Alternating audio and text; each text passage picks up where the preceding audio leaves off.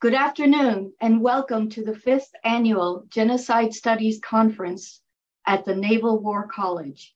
Our theme for this year is the Psychology of Genocide. I am Dr. Hayat Alvi. I'm an associate professor at the college, and I am the organizer of this conference. It is our great fortune to have with us today some of the most esteemed scholars in interdisciplinary fields to discuss the psychology of genocide. Their bios are available as well as the conference program in the chat box of this session. I encourage you to please read their bios, and the itinerary for today is also included in the program. So if you go to the chat box in Zoom right now, you will find the link to all the bios of the panelists and the itinerary for this conference. Before we begin, I need to go over a few administrative items. So to begin with is our kind of standard disclaimer, which is to note that everything presented today represents the speaker's own personal views. We have two panels today, and a Q&A session will follow each panel. You will be able to type your questions in the Q&A menu on the panel below. We will take a short break in between the two panels. This conference is being recorded. However, our keynote speaker, General Roméo Dallaire, prefers not to be recorded. Therefore, we will stop recording during his keynote address and resume recording after he is finished.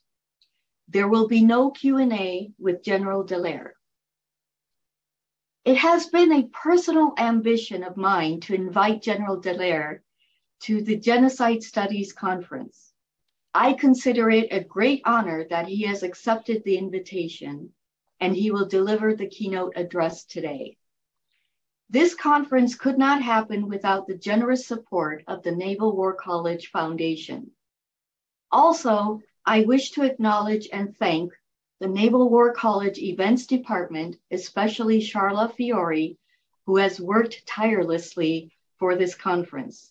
Also, the Graphics Department, Public Affairs Office, and the IT and Audiovisual departments have worked very hard to make this happen.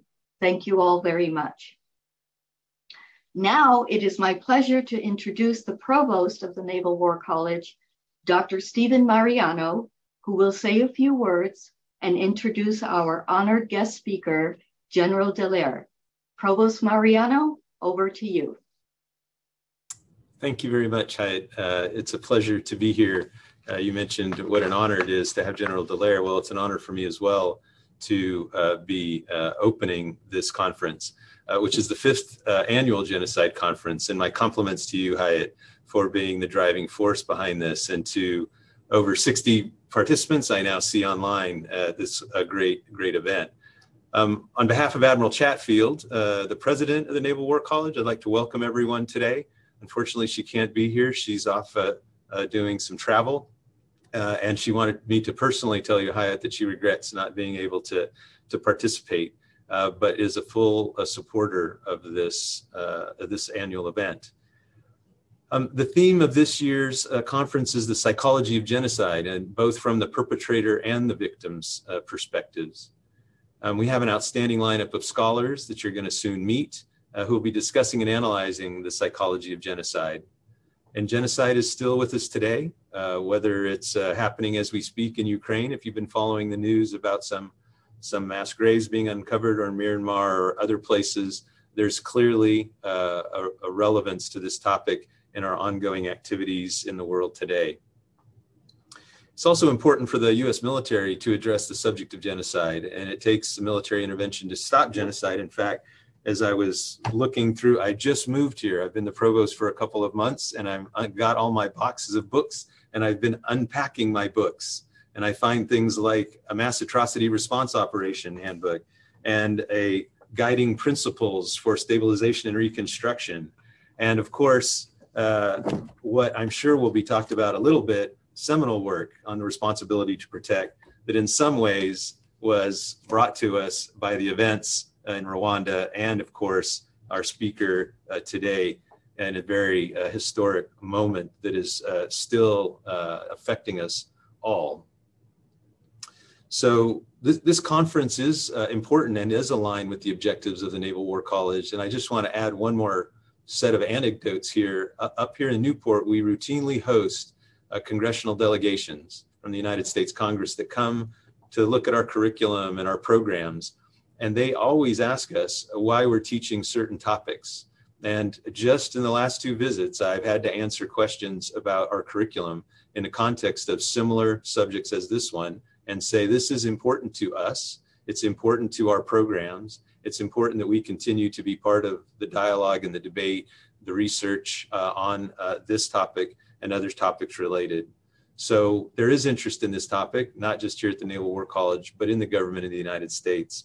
And it's up to all of us to continue that work and advance knowledge in these areas. And again, thank you to Provost Mariano for an outstanding introduction and his reflections as well. And I know he has a busy schedule, so he might have to run off as well. So thank you. We will resume now with panel 1. I will not read anyone's bios. You have the bios available in the program link that's provided in the chat. So please do read the bios. We will begin with panel 1 with Dr. Leigh Ann Perry, and then we'll go to Dr. Raquel Perez, and then Dr. Don Theme. So Dr. Perry, whenever you're ready. Okay, so hello everyone. I'm Dr. Leigh Ann Perry. I am with the College of Leadership and Ethics here at the Naval War College.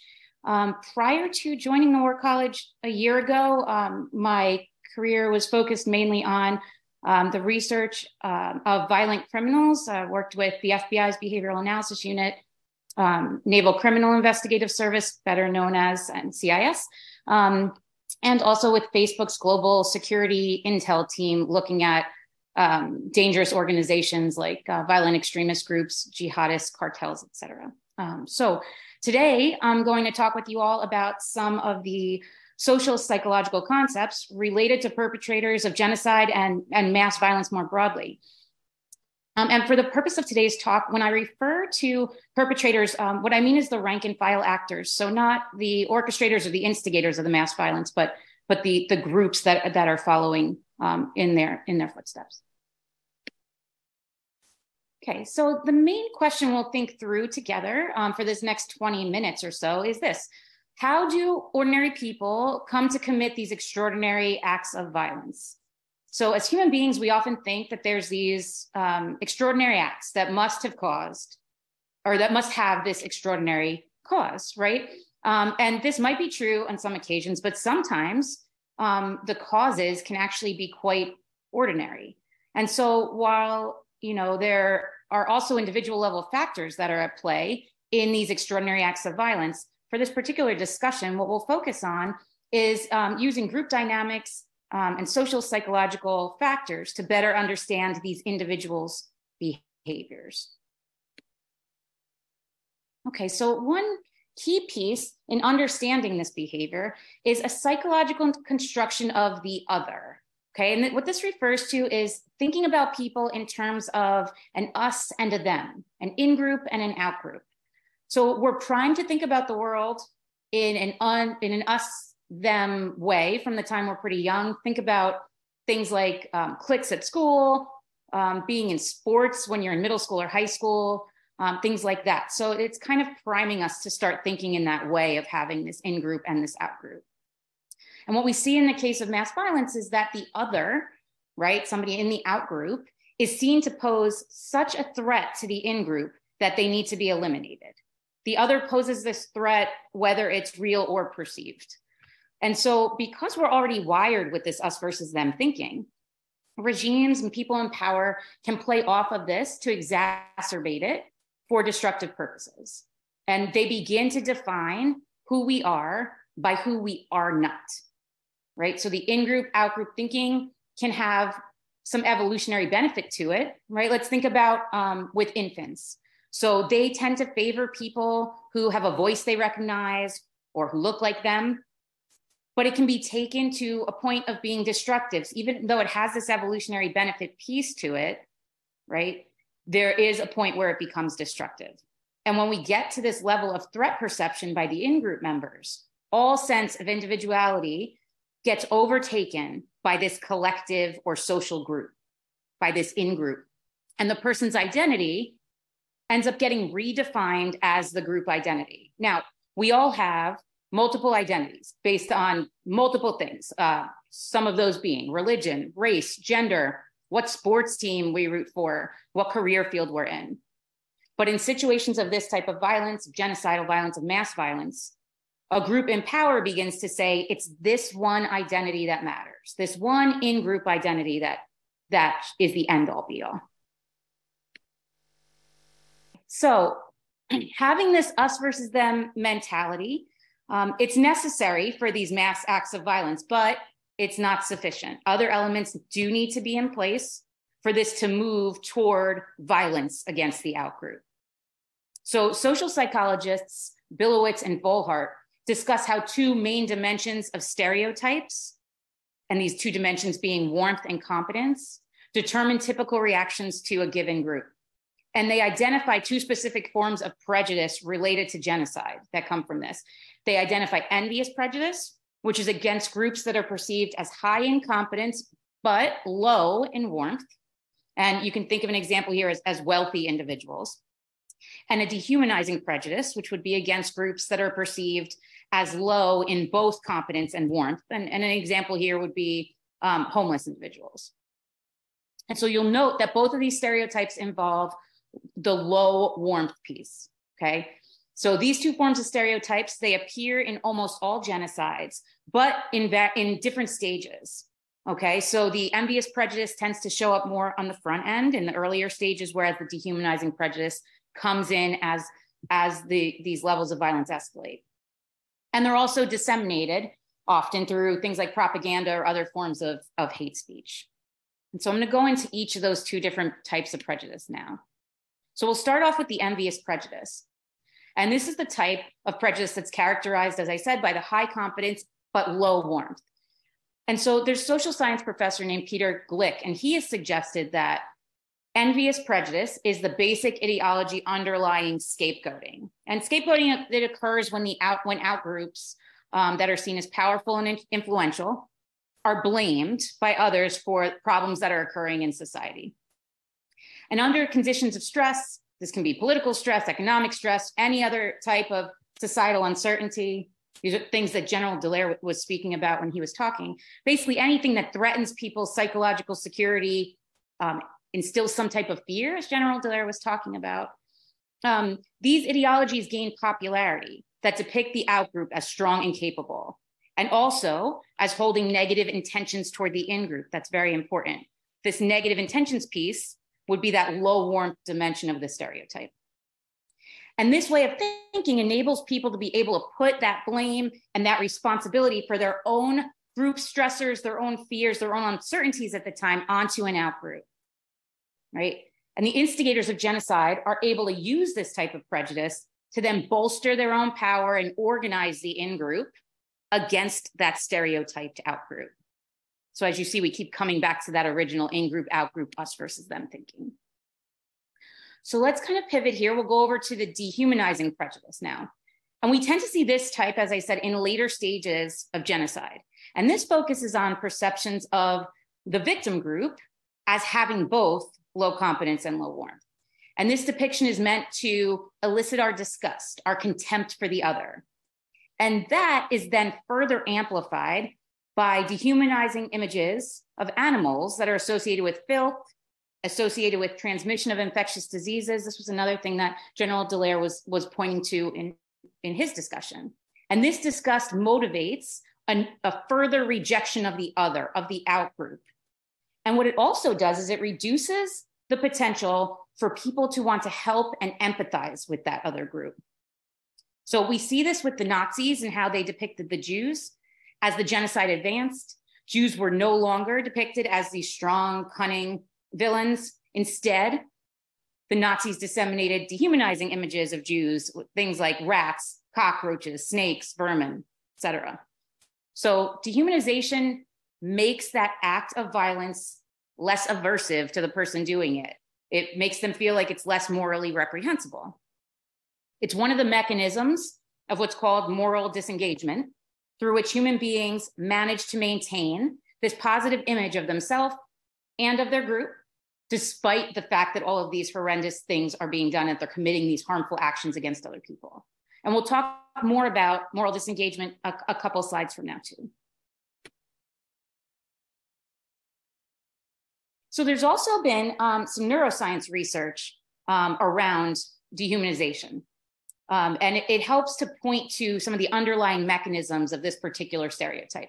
So some of the areas of the brain, the medial prefrontal cortex, the amygdala, and the insula, no need to remember those three, have been shown to be related to this dehumanization process and to perceptions related to that.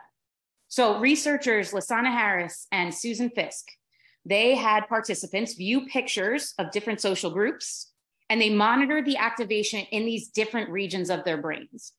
And what they found was that when participants viewed pictures of members of social groups that were stereotyped as low in worth and competence, remember what we've been discussing as this dehumanization prejudice group, their medial prefrontal cortex was less activated than when they viewed pictures of members of other types of stereotyped groups. So for example, the envious prejudice group that we talked about earlier.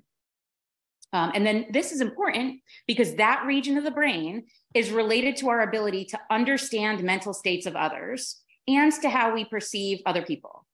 So the region of the brain that helps us better understand these mental states of other people and aids us in how we perceive others was less activated when viewing pictures of groups we tend to see as cold and incompetent.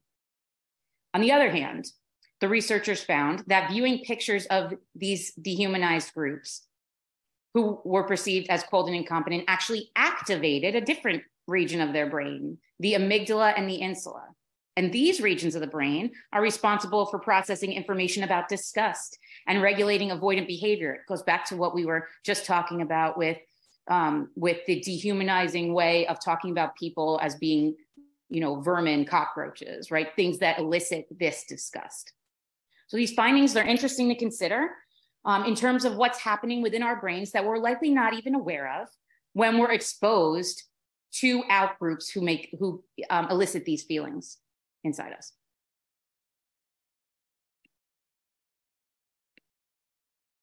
Okay, so I noted a couple of slides back that dehumanization is one of the mechanisms of moral disengagement by which people are able to manage to preserve this positive image of both themselves and their group, despite the fact that they're doing harm to others and they're committing these atrocious acts.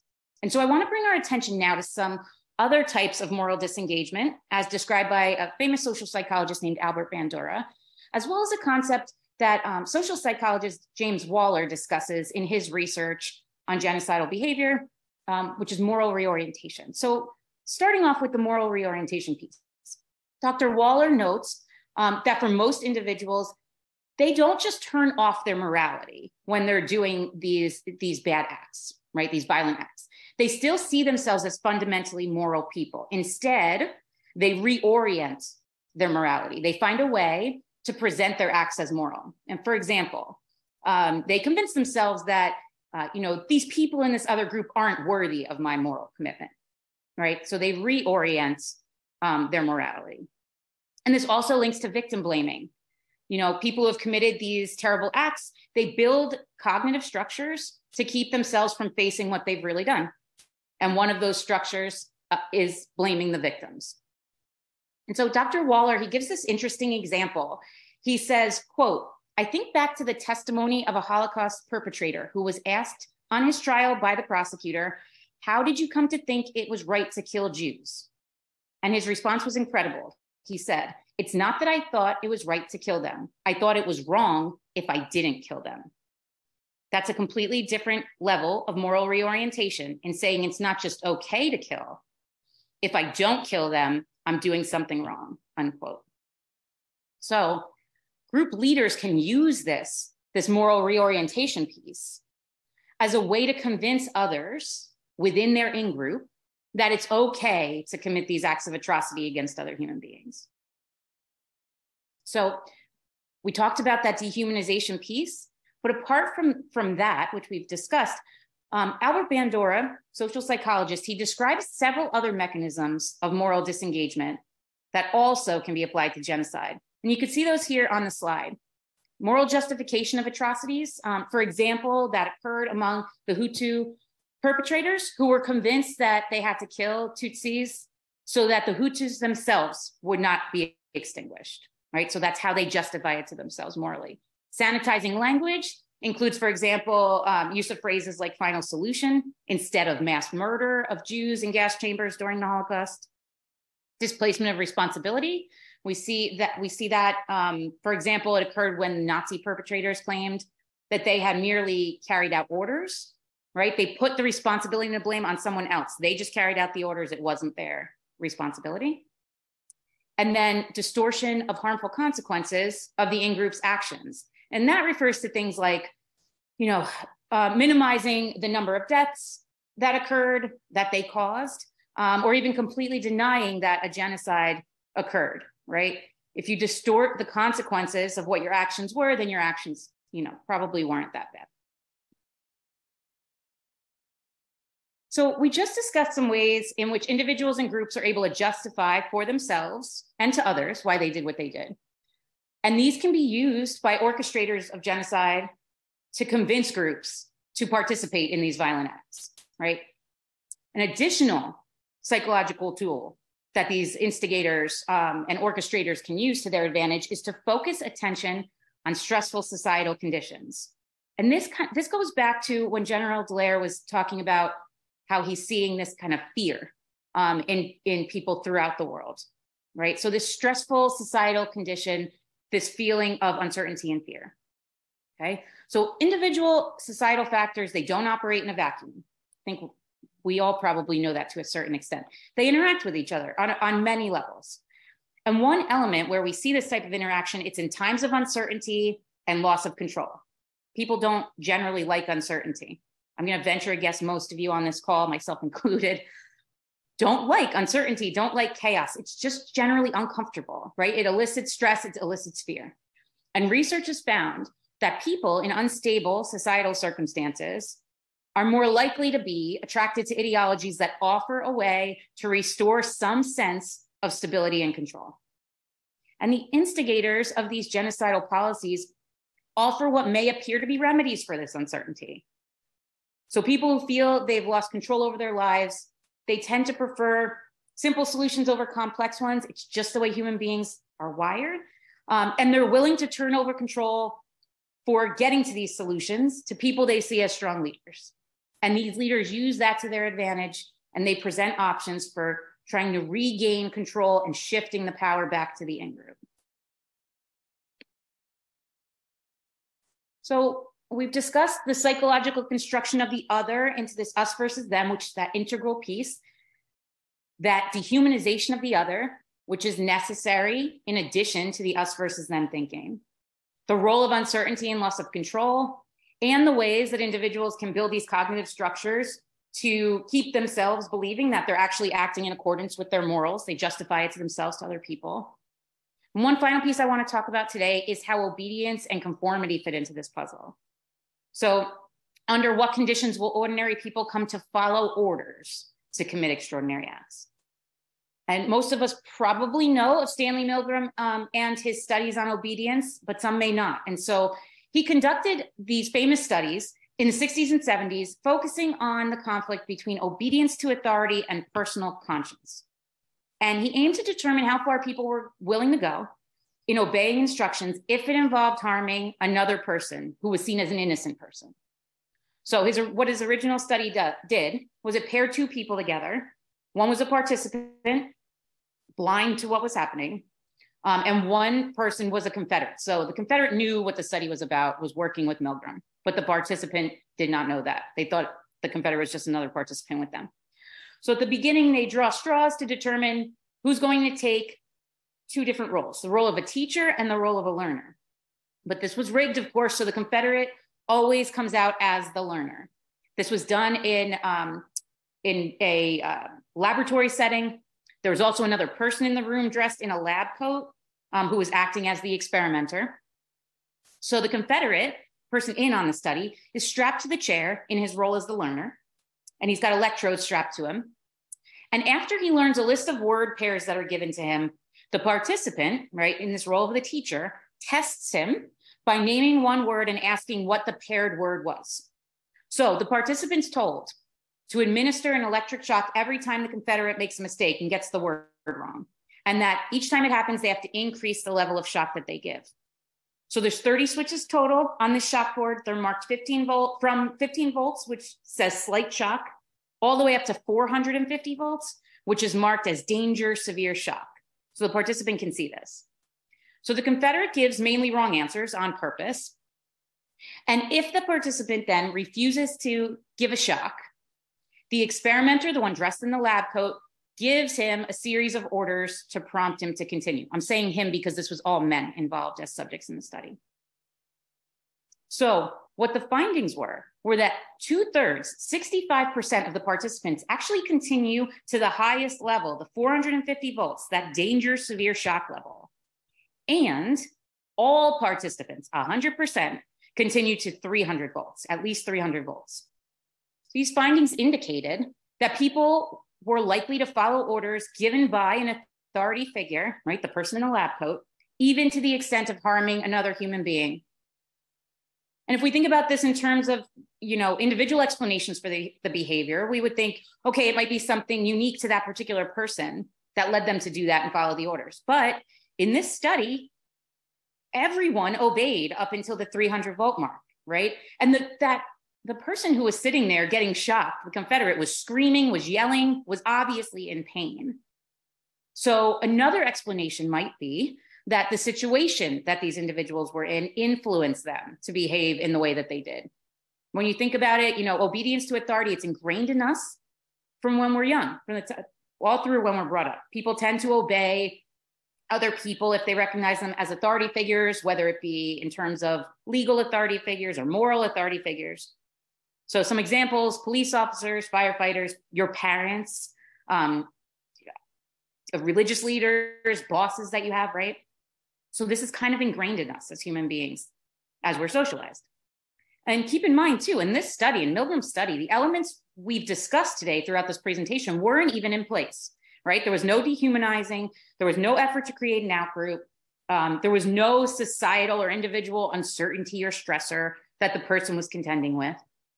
Right? This level of obedience happened even without those pieces in place. So Milgram did some follow-up variations on this study where he kept everything the same except the specific situation or condition that the participant was placed in.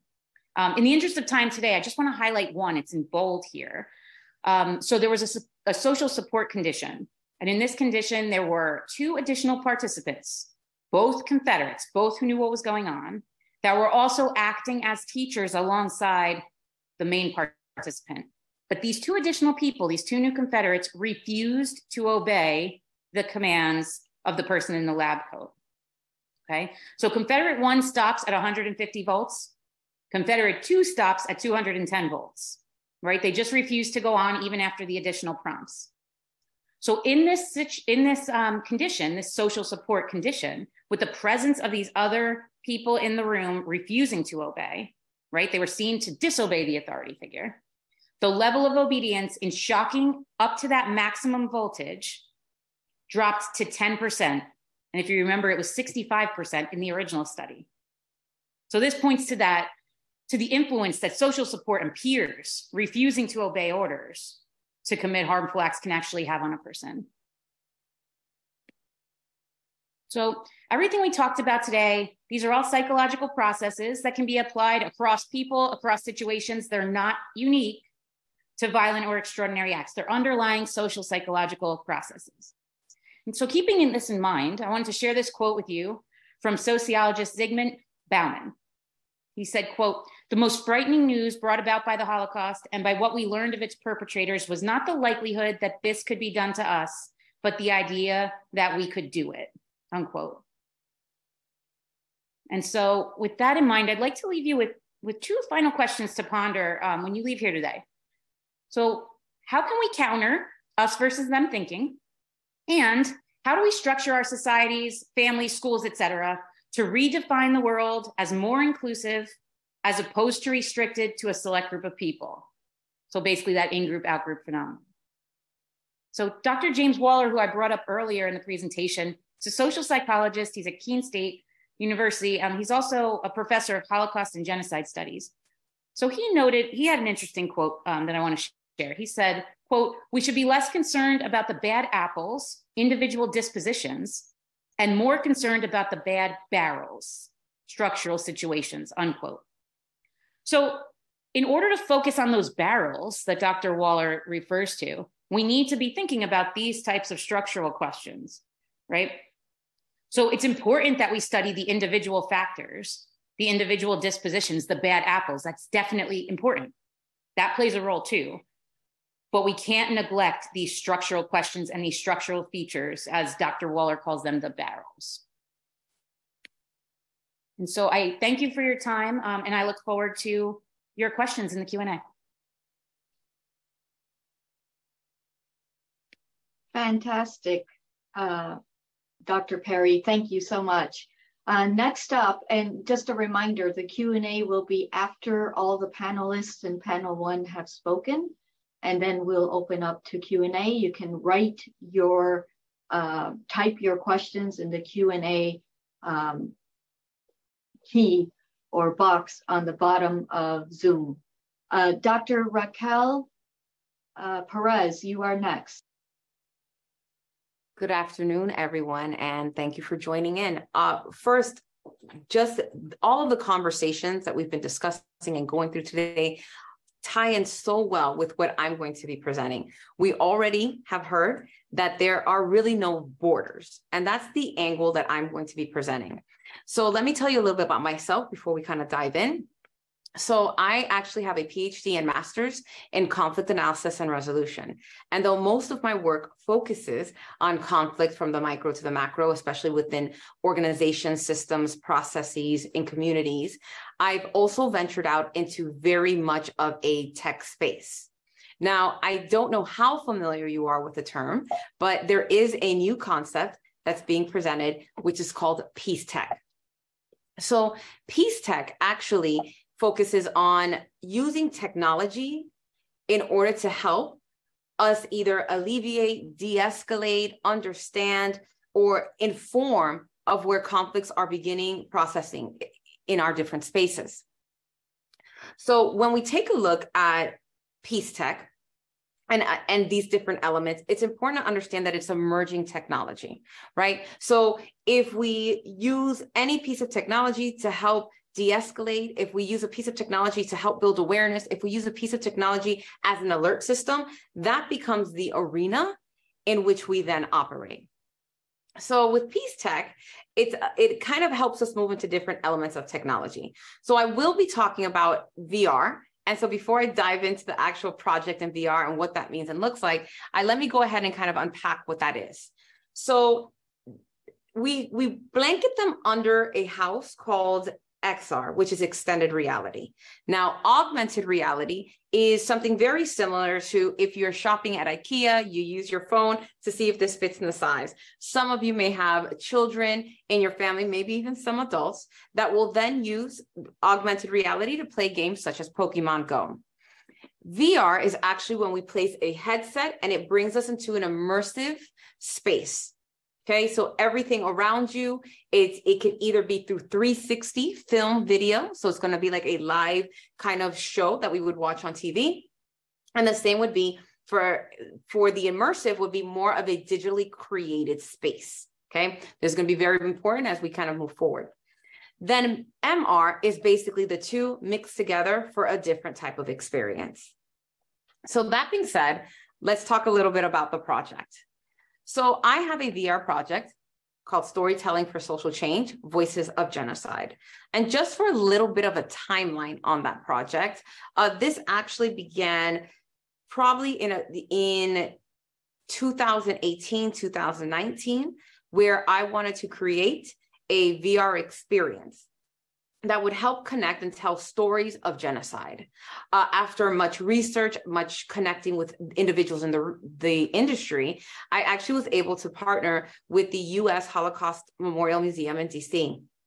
And they said, hey, we have this whole repository. You could definitely have access to the information there.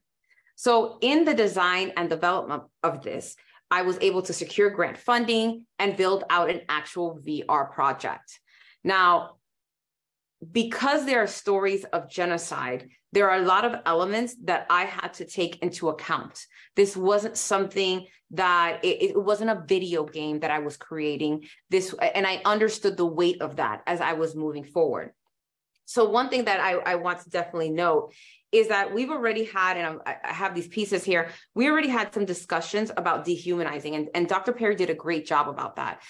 The reason why this layer of media, as far as these extended realities were so important, is the more and more I interacted with students as a faculty member at Florida International University, the more and more I realized that there was a disconnect between awareness and experience.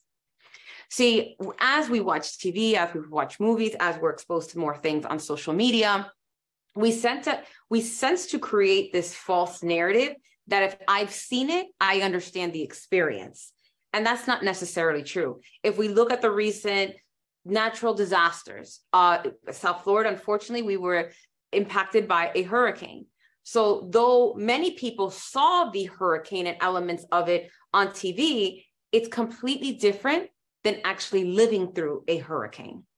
So when we decide to tell these stories and these narratives, it's important to understand that we need to tell some to build awareness, but not create the false narrative that I'm an expert in that experience. And unfortunately, that is a lot of what media does. As Dr. Perry says, this also builds in the concept of dehumanizing, right? If we take a look at something on TV enough, on a movie enough, through scrolling through our social media, it's not important enough for us anymore because we're desensitized. And the individuals experiencing that, it's not real for us. So we didn't want to create an experience that detached people from the actual happening and events in those time, moments, and places.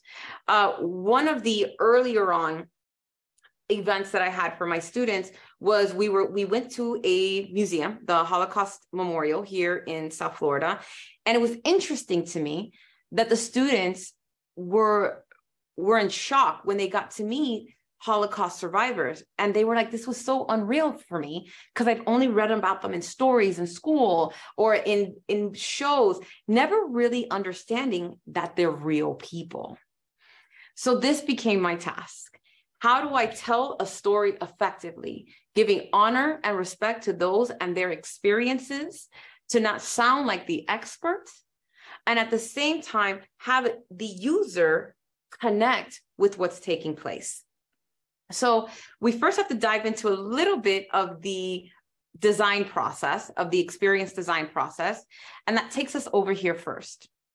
So there's the user interface, which is our UI, and user experience.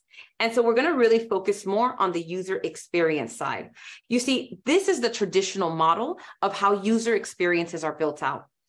But this was going to be different here, because even though I have to keep the user experience in mind, I had to keep the actual stories of the individuals intact in a way that could be honored. So I approached this as there were actually two users in every single one of these elements. It was the person that was putting on the VR set, and then there was the person that I was honoring their story. So I had to constantly think of, how do I do this in a way that is respectful to that end and allows the user to connect?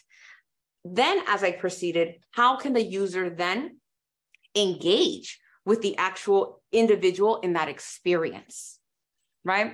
And what were my overall objectives and how was this going to be used? So for the engagement component, I opted to go the route of focusing on listening. So I wanted the user to be able to go into the experience, the VR experience, and be able to listen to the user story, be able to stop and not be distracted by a lot of items around them. During my research and following along into so many different other VR experiences, specifically that focused on genocide and Holocaust, one thing that was interesting when I spoke to the developers was that sometimes the user would get lost in all of the imagery. They would be taken back by the picture, they would be taken back by those pieces and almost miss out on the reasoning.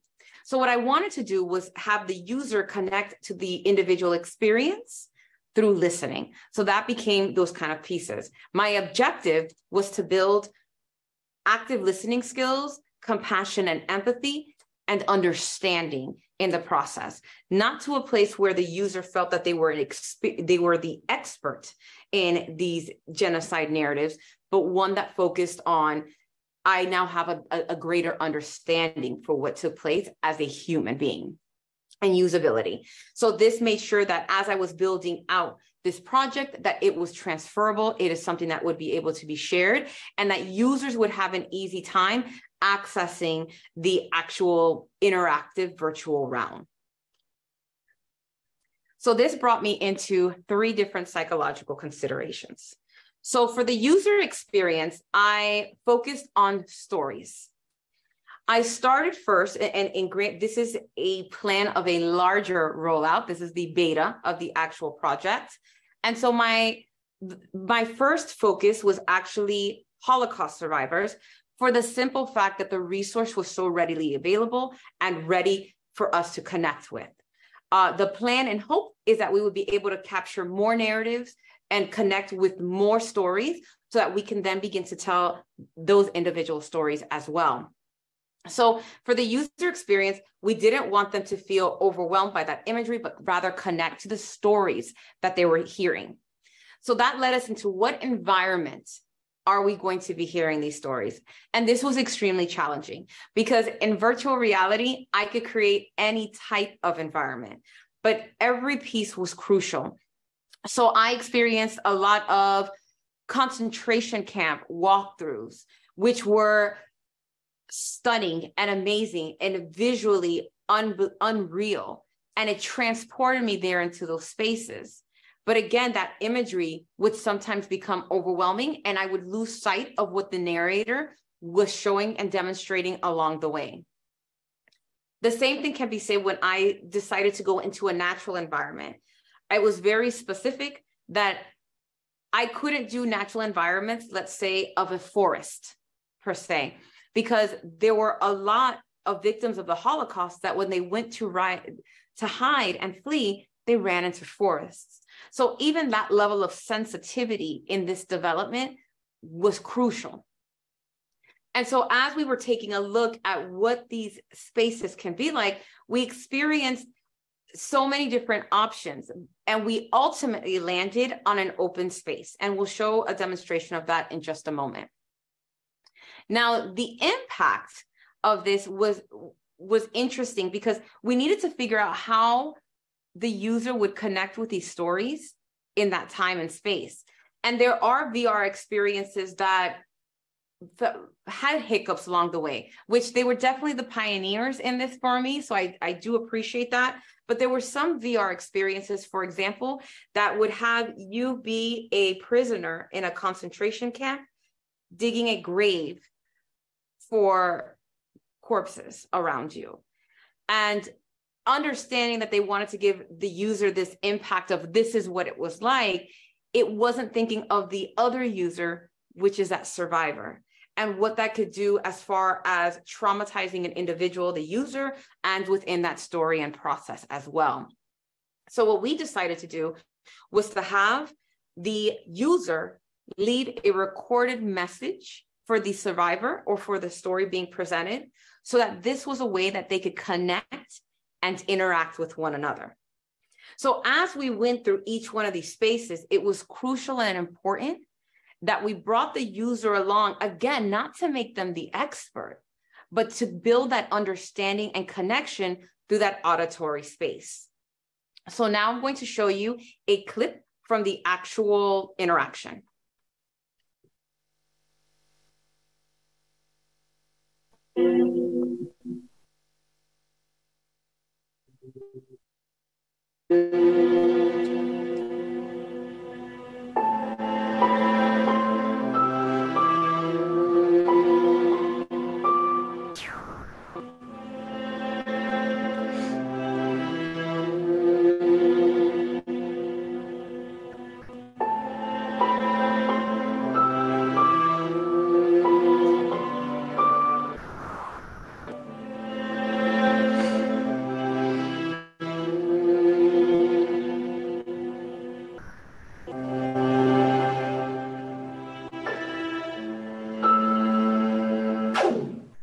This is a very, very painful kind of thing. They sang Russian, they sang Oh English, yes, Russian songs and beautiful, everything. Every language there was, they sang. Do you know Russian song?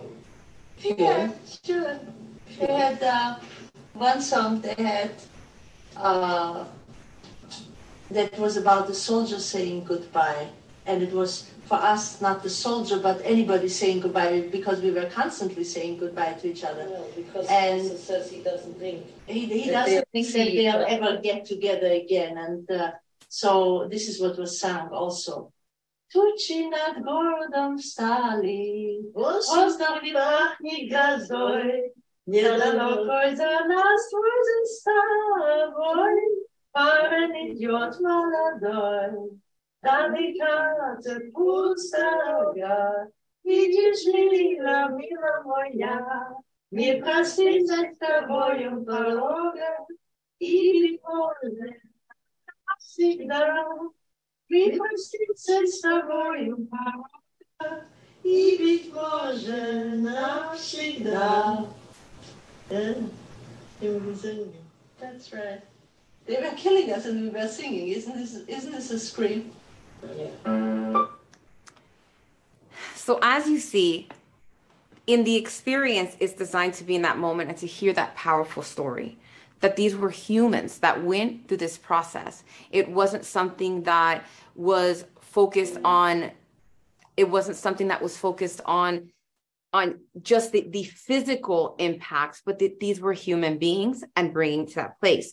At the end, the user then gets to connect with the orb and actually leave a message. This message then goes into a sound cloud where we then have the information and are running it through for the data and for the key words that show empathy, compassion, and gratitude for sharing that story. So again, our hope is that this connects individuals to the humanistic aspect of a genocide to make them understand that these are not just, boundaries, right? These are not just state national boundaries, that these impact people's lives on a daily basis. So I am looking forward to any of your questions. I know that this is a lot. Technology is a little bit different, but it's important for us, especially as we go forward on the work in conflict and genocide, that we take a look at how our technology and these different spaces can lend and support us in our efforts. Dr. Perez, very, very profound. Thank you. Please. I'm sharing now. Yeah, thank you. Yes, you definitely blew my mind. That was amazing. So again, Q&A will be right after Dr. Dawn Theme, who is next. So Dawn Theme, whenever you're ready. Well, good afternoon, everyone. Just before I start, I want to once again remind you that these are my own personal comments, and these are not in any way reflective necessarily of the United States government, Department of Defense, United States Navy, and Naval War College. So, as you've heard from all the great comments over the last hour and a half, what I want to try to bring us towards today is thinking about what we can't know and then trying to figure out with sort of some reverse thinking what that might mean. And we can never really know what others are thinking, and just as important, absent the immersive experience that those decision makers had, we can never really truly fully understand or appreciate the thoughts that person or a group of people made at the time the decision was made. Now, nonetheless, accepting that risk, I want to explore three different things today with you, if you'll give me the honor of your time and your attention, realizing that in many ways, the people who are victims of these acts, aren't here to share their history with us. And so we have to really think hard about that. So these three things are the relationships between perpetrators, victims, bystanders, and the actuators of violence, our roles as citizens, historians, and educators, and then the intent, the will, and the actuation of fighting back in myriad forms. And I want to preface this with two personal examples. The first is from 1996, when I took an older gentleman. I gave him a guided tour of the Auschwitz-Birkenau complex. And, he had jumped into Normandy in 1944, so he was a pretty rugged paratrooper kind of guy. At the end of a long, cold, snowy day, as we're trying to warm up, and get ready for the drive back to Krakow, he turned and looked at me and he said, "So why didn't they fight back?" The second comes from my father-in-law, who recently died at the age of 92. He survived beatings by the Hitler Youth. He survived being shot at by the Waffen-SS. He survived an orphanage where he's one of two survivors. The Nazis rolled in a few hours after he ran away and killed every man, woman, and child. But he then spent the rest of the war hiding potatoes along routes where the prisoners marched to and from the concentration camps, stealing coal from Nazi trains, throwing it off the side so that people could have a little heat or be able to cook a little bit of food. He fought back as best as a small Polish boy could in the face of oppressive and highly effective terror as both a victim and a bystander. And he was anything but passive, and he fought back as best he could, even as multiple family members were imprisoned and killed in Poland. Now, what you see here is a relative's personal Ausweis, or sometimes called a Kennkat, from Nazi-occupied Poland. And that's one kind of wall that makes divisions between, perpetrators, bystanders, victims, and witnesses. But it's just as important in its own way as the physical wall that you see depicted next to it. And the reason I use this picture is not because I know anybody in this picture, but I want you to see how big these walls were. I want you to understand that when you hear someone talk about the walls that were put up, there's at least two kinds of walls. There's the walls you've heard about of stereotyping and scapegoating, okay, but there's also bureaucratic administrative walls, and there's also physical walls. And combined all together, these make things pretty hard. And so if you pick up Hilberg or Jan Gross or Daniel Goldhagen, you'll see where all of them have wrestled with this and tried to figure this out. Iris Chang did the same in her work, okay, with excruciating detail into violent interactions in the Asian theater of operations during World War II. Adam Reisky and others have covered the difficult nuances of occupied and Vichy France in World War II. And then, of course, in Armenia, the actions of the Turkish government and their soldiers is chronicled perhaps best in Balakian's The Burning Tigris. But each of these scholars and countless other historians and educators have willingly shouldered the burden of trying in some way to convey the lessons encountered from these and many other events to our children and to our future citizen leaders. Now, in each of these four examples, one in Asia, one in the Ottoman Empire, and two in Europe, the roles, responsibilities, authorities, and missions of governments, armed forces, and non-aligned civilian actors are covered, usually with a focus on perpetrators and victims. What is important to us is the psychology of the mostly men who committed these actions. While interpretations and opinions differ, what emerges is that this is an organizational yet profoundly human action set. And the results of this are far from uniform, as indicated by one example from Police Battalion 101, the subject of Browning's work, arriving at Józefów from Białogród early one morning, July 12, 1942, at a point when Barbarossa seemed to be going pretty well for Hitler. Major von Trapp, who was the battalion commander, said that if there was anyone who felt themselves unable to participate in the task for the day, they could step out of ranks. One person did. The company commander began to yell at him. Major Trapp cut him off, at which point another 10 to 12 men stepped forward, and they were told to report to Major Trapp, turn in their weapons, and wait for other assignments. Now, if we take a look at this, a lack of time for reflection combined with the pressure of conformity and then reinforced with copious amounts of alcohol, nonetheless meant that the rest of the battalion proceeded with their grisly task. The perpetrators were not uniform in their backgrounds, their beliefs, or their actions, but those actions here, as in Nanking, Vichy France, and Armenia, resulted in a series of killings for which the word genocide was created to cover the enormity of the killing.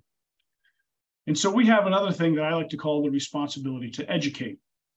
This ground has been well, if uneasily, trod by battalions of scholars, researchers, and museum docents over the past century. But as the last witnesses of these acts of the early to mid 20th century leave us, it's up to us as citizens, historians, and educators to attempt in some feeble manner to portray not only the actions of the disinfection caprale, the trigger pulleys, and the machete wielders, but also those whom Hillberg grouped as victims and bystanders, and to try to answer that paratrooper's question. What is the psychology of those caught up in the chaos of war with concomitant crimes against humanity and genocide as they try to survive in a radically altered new life situation? These are individual actions that are often decided in mere moments, whether smuggling food and coal, making a quick choice to hide someone in your attic, your basement, or your barn, or deciding to court favor with the oppressors to include, denouncing supporters or hiding places. These actions are all fiercely individual, and they are consequence-laden, and they are as consequence-laden indeed as any decision a human being will ever make. They are literally life and death, and not just for the targeted population. Young women who took up with the Nazis in France, after the war were humiliated. In Poland, the penalty for helping a Jew was death sentence for your entire family. My point is that the stakes varied, and they had to be made under duress, the likes of which most of us can barely imagine. And this makes the psychology of Hillberg's victims and bystanders harder to contemplate and perhaps grasp glimpses of understanding through the maelstrom of malice that enveloped Europe during World War II, China during Japan's invasion, and Armenia during the actions of the Turkish government in World War I. Now, Hermann Langbein's People in Auschwitz and Józef Garliński's Fighting Auschwitz provide some excellent primary source references to the people who were in the most well-known of that camp, but a camp of more than 2,200 total camps in the Nazi concentration camp system. They provide a great insight into the lives of the victims in what was a hybrid camp, both a work camp and an extermination camp. Now, I can tell you that listening to my mother-in-law, who is herself a survivor of 3 different concentration camps, the survival instinct is strong, and it drives people subjected to this industrialized oppression to both heights of altruism and depths of despair and every other point along the spectrum of possible human reactions, emotions, and actions. But they cannot tell the full story, because while there are survivors of Auschwitz, Treblinka, Dachau, Mauthausen, and Belzec, the vast majority died there, leaving only remnants of their experiences to be told by others who shared their experiences, but had a different outcome. Thus, the psychology to endure, persevere, and find some small triumph, even if only in seeing another sunrise, is different than anything that we ourselves can know. Rather, the challenge for us, the bystanding participants of the present, is as faithfully as possible to recount those experiences and to seek lessons inside them without appropriating or exploiting them.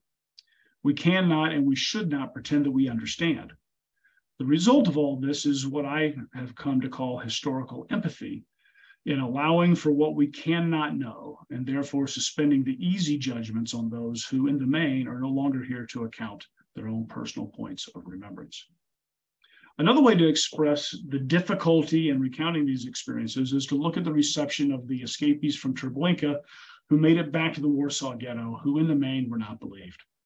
We have the dubious luxury of knowing what the outcome was, but to the crowded, starving, lice-ridden, and confused inmates of the ghetto, they were confronting systemic eliminationist processes the world had never seen before. So we would do well to recall the warning of Pierre Vidal-Naquet. If you were a leader in the Warsaw Judenrat and a survivor who left the Umschlagplatz a few days ago somehow survived and managed to walk 50 miles back to the ghetto just to warn you, what would you say? The same goes for Chinese leaders outside Nanking, French and Jewish leaders in southern France, or Armenian leaders in Yerevan.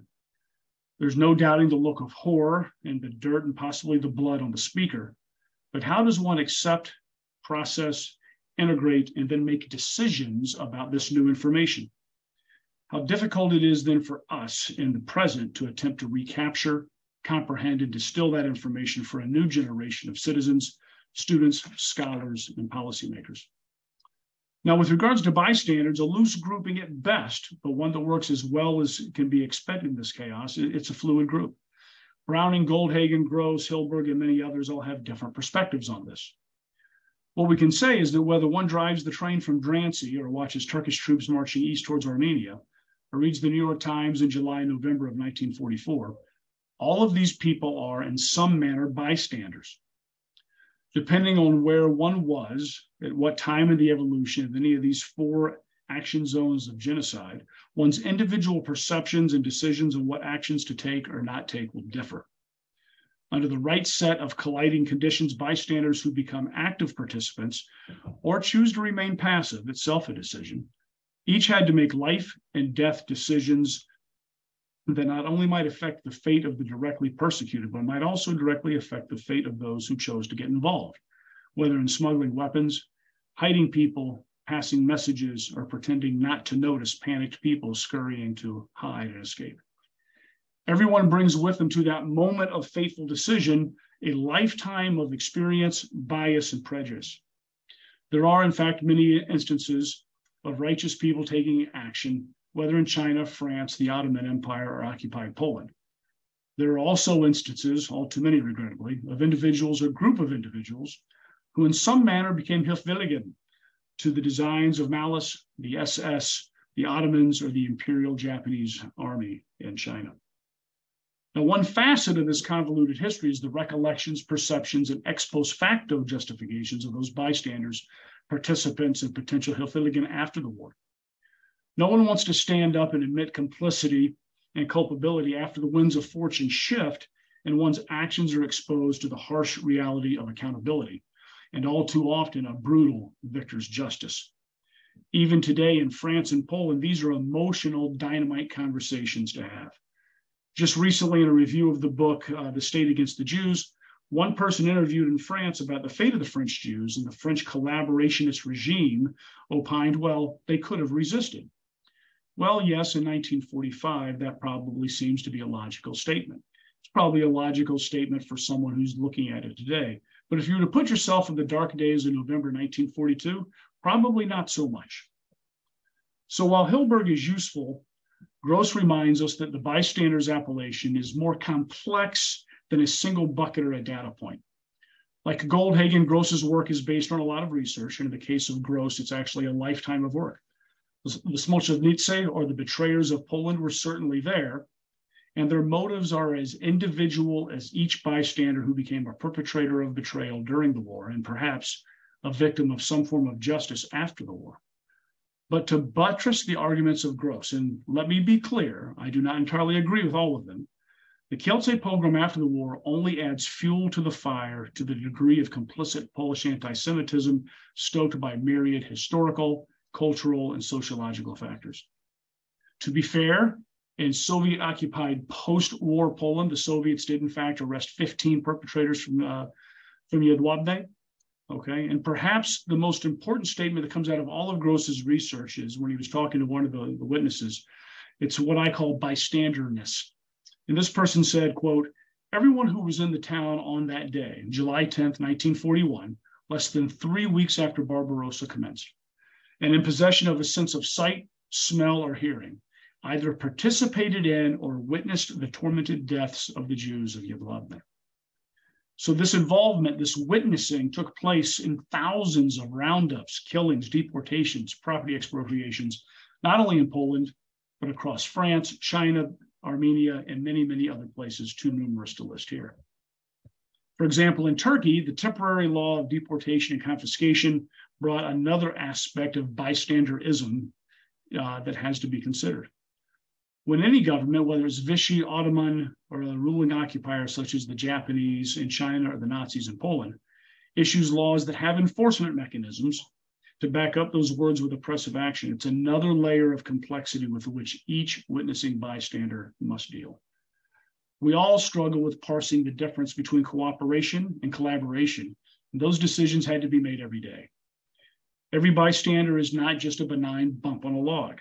By their very presence, they are participants faced with challenges and forced to make decisions as to what actions to take or to not take.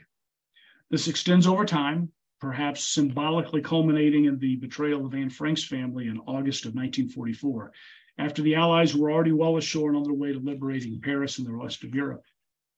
At the same time, even as the uprising in Warsaw raged and Allied tanks approached Berlin from both east and west, the Łódź ghetto's 69,000 inhabitants as prisoners were put in trains, sent to Auschwitz, and killed. So against all this, against all hope, what makes people fight back, either individually or in organized groups and movements? For some, it's almost cultural in their DNA. While Gross and others are correct to note that there were Schmelzownicy in Poland, there were also literally thousands of documented bystander witnesses who became not willing helpers of the Nazis, but willing helpers complicit in some ways to the Poles, whether Jews or not, on the run to survive. The same is true in all of our other examples. I can tell you, after nearly a decade of living in Europe, most of it in Poland, and married into a family of Polish immigrants, it's hard for me to think of a culture more predisposed to resistance to every possible form of authority, whether in huge Catholic masses, peasant uprising, or 1,001 acts in between on the spectrum of complete, total refusal to yield to foreign oppressors. The French underground, the actions of missionaries and diplomats in Turkey, the actions of expatriates and others in China during World War II all underscore an aspect of the human condition to fight back, even if only in fatalism and desperation. So I'd like to conclude then with two examples, which to this audience are probably well known, but I think they bear repeating. The underground resistance movement, Auschwitz, and the Warsaw Ghetto uprising showed that the human spirit, even in the face of the most complex, industrialized, and bureaucratically structured mass execution of any targeted population in the recorded annals of history, it may bend, it may break, but somehow it self-organizes and fights back even in the midst of literally life and death furious debates about one's duty to one's God, communism, nationalism, and those words so often lightly bantered about or perhaps even mildly despised, patriotism and valor.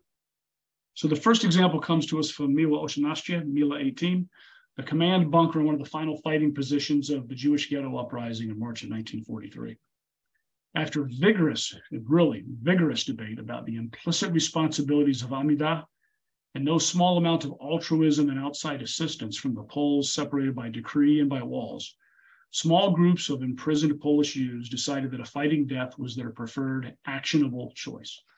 They held no illusions about their personal outcome, and they decided to set an example for those who would survive by whatever means, by putting paid to the lies that somehow the Judenrat and other Jews were complicit in their own execution by the Nazi regime.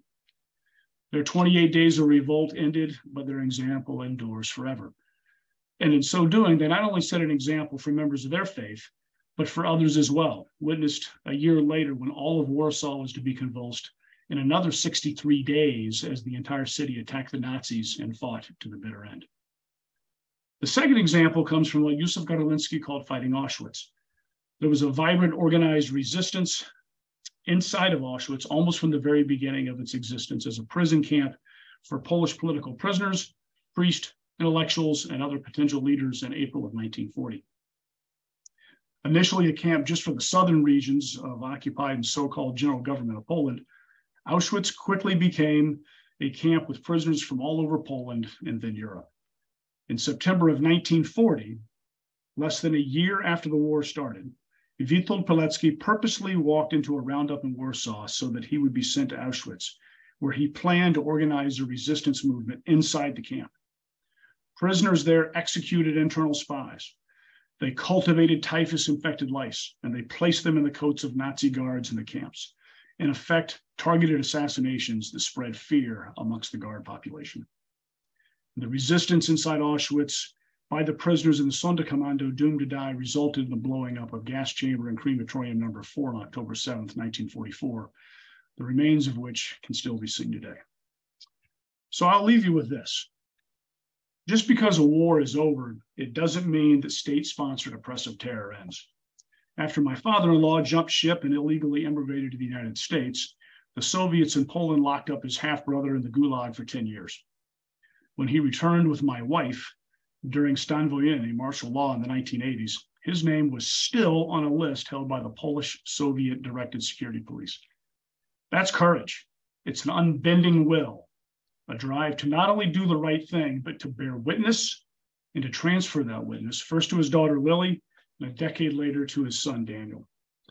We who by the purpose of immigration or the fate of birth inherit that spirit of unceasing resistance, owe it to our fellow citizens and to our children to carry it forward in a meaningful manner.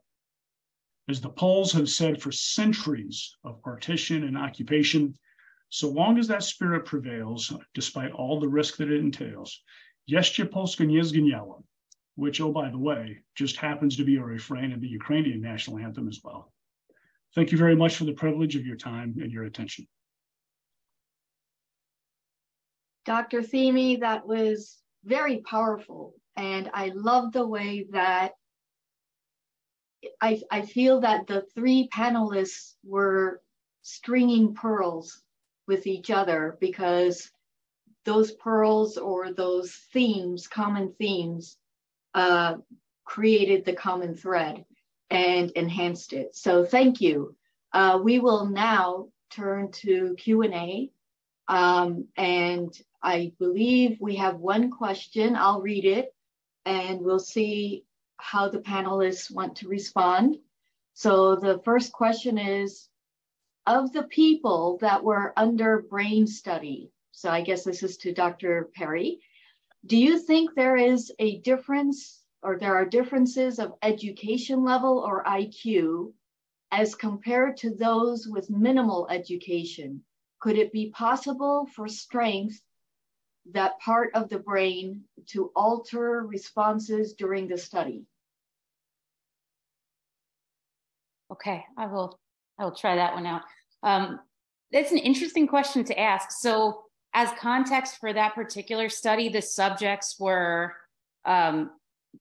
students at Princeton University. So that probably wouldn't have been a good thing to study in that particular group. But my initial reaction is I don't think that would have anything that would have an effect. That's just my opinion though, because different areas of the brain and different processes in the brain are related to intelligence than are related to the things we were talking about. Now, there's some debate in the neuroscience community over whether it's a part of the brain or whether it's brain waves or how strong neuroplasticity, like the flexibility of one person's given brain is, whether which of those things or something else control or most influence IQ and intelligence. But to the best of my knowledge, I haven't heard of the areas that we talked about in the brain today being one of those things that's under debate. And so I'm not sure there would be much interaction. Again, just my opinion, and I am not a neuroscientist, so I could be wrong there. But that would definitely be an interesting piece to study. And I know there was another question on there. What did I forget? What was the second half of that? I'll read it. Second part of it was, could it be possible to I think they mean strengthen that part of the brain to alter responses during the study? Yeah, sure. That's a great question. And so I don't know about those particular regions of the brain, but one thing I do know in other research that's being conducted in an unrelated area, in the area of mindfulness and attention studies right now, there are neuroscience studies that are showing that neuroplasticity, that flexibility within the brain to allow for growth or reshaping of different parts of the brain, has been found when there have been certain levels of practice or learning of specific tasks and materials. So in that case, it's related to attention, like paying attention. So I'm wondering and thinking maybe that would apply then to these other areas of the brain. Again, I don't know for sure, but that would be my thought, is that if this neuroplasticity is effective in the other lobes, I'm thinking in like the amygdala, prefrontal cortex, things like that, for other areas like attention, that it may also hold in this case too. I just don't know for sure. I'm sorry. No, that's great. Thank you. So that was it in the Q&A written questions, but I would like to go on and ask Dr. Thimi and Dr. Perez. I saw and heard a very strong link between the two of you regarding storytelling and memory and the importance of that. And so can you share, Dr. Thimi, now that you have mentioned your in-laws, mother-in-law and father-in-law, how, whatever you are comfortable sharing with us, how are you continuing the memory in your lineage, in the future generations? Well, I guess the first thing I would say is it's really, really, really tricky. So I've probably spent 50 days of my life in Auschwitz, giving guided tours, doing family research, whatever. And I went there once with a guy who was an actual Auschwitz survivor, and he stood in front of a particular spot in Birkenau and said, this is the building in which I was in prison. That may be true. The records indicate that was always in the women's camp. Okay, that's not to say on one day that there wasn't a shift in policy or somebody was moved here and there, but the records don't match his memory. Okay, that doesn't mean he's wrong. All right, doesn't mean the records are wrong. It means, even as frequently precise as the Nazis were in trying to document their work and their crimes and everything associated with it, there can be gaps in that, right? So the first thing is you have to be really, really careful. The second thing is you have to try to be as true to the story as possible and give it as much validity as possible.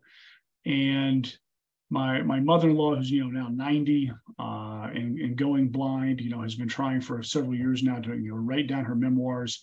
And some of the other family members have gone through it and said there's a great Polish word, bzdury, which basically means nonsense.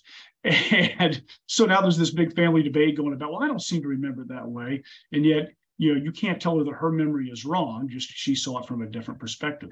So I think the best way to answer your question is to give everyone, whether it's your own family members or anybody else, to give them every opportunity to encounter, to educate and to immerse themselves, in as much of this as they can take. I've taken my family to Auschwitz twice, and I do the same thing with graduate students. When I took then First Lady Clinton there, told her the same thing. There is no proper response. Everybody has a very unique response when they encounter this. There's no right or wrong response. And at one point, on one of the times I took my family there, my two older children turned to me and said, "Okay, Dad, we're done." Okay, we're done. Let's walk out. That doesn't make them bad. It doesn't make them good, but it makes them keenly aware of themselves as a human repository of that story. And then how do they want to carry that forward? And it's not easy, and so trying to instill a sense of respect, especially in our family, it's really hard. My wife is the daughter of Polish immigrants. I'm half German. That leads to some interesting discussions. The other half of me is Scottish, so there's a temper that goes with all that. But yeah, you do the best you can, but you have to expose them to as much as they can take and then let them make their own decisions and then try to help them grapple with what they think they understand and how to carry that forward, if that makes sense. Thank you. And Dr. Perez, what kind of feedback have you gotten from both sides? Well, it all depends. And that's a great question. I will say, just to piggyback off those pieces, the biggest piece is that the stories can't stop being told. And I think a lot of times there's this fear of, how accurate or how, these elements. And so let's just not tell the story. That can't be an option. And I think to your point, going into your question now, we're going to have to start figuring out new ways to tell this story. So, and that's where this merging of peace tech and using it to continue this narrative into different spaces and places that historically we haven't kind of ventured into. So the population that has predominantly experienced this has been college students and K through 12. And it always seems to be the same piece. First, I debrief them before they go into the experience. A lot more so actually in how their body is going to respond in sitting still and listening, believe it or not. And I'm like, you're going to feel uncomfortable for a second. You're gonna wonder, what do I do with my hands? Like, are they supposed to be scrolling or typing or doing something here? And no, I want you to sit and listen. So the first story, they're kind of a little jumpy. We debrief, and then they go back into another story.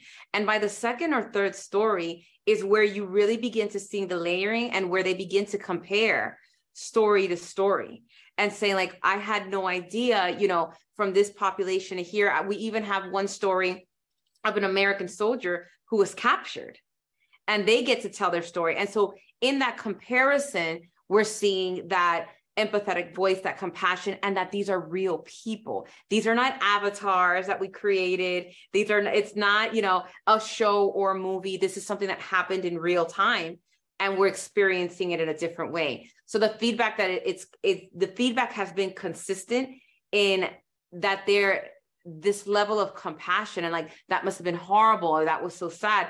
And in K through 12 specifically, I always have that level of gratitude, because the teachers usually go back and have them do an assignment, like a reflection, and to carry that on even more so. So I think it's one of those pieces that I didn't anticipate the amount of connection that they would feel. So it's one of those elements that it needed to be done. And I'm excited to see how else this can grow and evolve in each iteration. Thank you. Sounds like a success story. Please continue with that project. It's very important. Before we go to break, let me just ask the panelists, do you have any questions for each other? No? Okay. I'm seeing no. I'm seeing heads shaking, no. So we will take a 10-minute break now. And I want to thank you again to the three panelists. You did a fantastic job. And I will see you after the break. 10 minutes. Thank you. Welcome back, everyone. We will now carry on with panel 2. And that consists of Dr. Ben Kiernan and Dr. Ansar Haroon. We will begin with Dr. Ben Kiernan whenever you're ready. Well, thank you very much for the invitation to participate in this discussion. I see the psychology of genocide as related very closely to the causation of genocide. And I'd just like to step back for a minute and talk about two types of causes of genocide. There are the long-term causes, such as war, poverty, political instability, economic depression. These are the kinds of factors that occur in history which allow genocide perpetrators or genocidal groups to recruit supporters and come to power and conduct campaigns of genocide. These are what I call the long-term causes of genocide. Historic events that allow genocidal movements to recruit supporters and come to power. Then a second category is the immediate causes of genocide. Very different from the long-term causes. The immediate causes of genocide are the actual decisions made by leaders of genocidal movements to conduct campaigns of genocide, having come to power or while they are in the process of striving for power. They make decisions to carry out genocidal policies. That's a very different kind of causation than the long-term causes that have enabled them to recruit supporters and come to power. So I want to focus on these immediate causes of genocide, what I call the mindset of genocide perpetrators. And I want to emphasize that I'm dealing with a different level of perpetratorship than those people discussed by Leigh Ann Perry in her important paper about the more ground level participants in genocide. Here I'm talking about the leaders of genocidal movements who make the decisions to implement policies that they have come up with to get their supporters to follow their orders and carry out genocidal policies. What I want to look into are the mindsets of these genocide perpetrators at the top level of movements and what motivates them to conduct these policies, to give their orders to carry out genocidal policies. Now, there are a number of components of this genocidal mindset, in my view. And when these components become clear, either in meetings or minutes of meetings or in speeches or in diaries of these genocide movement leaders, they are, if you like, signs of the possibility of future genocide taking place. So they are, in fact, useful for predicting and even preventing genocide. And these are the components that I believe are those kinds of motivating factors that drive leading genocide perpetrators to give orders to their followers to conduct genocide. I'll just outline them briefly and then I'll go through them one by one, giving examples from a number of different cases. I note that Don Themi in his interesting paper gave examples from China, France, Poland, and Armenia. I'm going to give examples from the Roman destruction of Carthage, the Euro-American settler genocide of the Pequots here in Connecticut, where I'm speaking from, the Russian, Imperial Russian 19th century extermination of the Circassians in the mid-19th century, and then the Nazi case and the Cambodian case. The first part of the genocidal mindset that I want to discuss is racism or religious prejudice or targeting, not necessarily the same as prejudice, and I'll explain why in a minute. And to take an example that's well documented from the ancient Roman destruction of Carthage, I want to quote you from a speech made by Cato the Elder when he would regularly stand up in the Roman Senate and argue Carthage must be destroyed, delenda est Carthago. But what was his motivation here in urging that policy on the Roman Senate and polity? He would say, in one of his last Senate speeches, who are the ones who have often violated the treaty? Who are the ones who have waged war most cruelly? Who are the ones who have ravaged Italy? The Carthaginians. Who are the ones who demand forgiveness? The Carthaginians. He focused constantly on emphasizing the Carthaginians, not necessarily as an inferior race, but as an enemy, targeting the Carthaginians at large. A similar policy was used by the European, Euro-American settlers in the 17th century in Connecticut when they targeted the Pequots, the Pequot Indians during the Pequot War.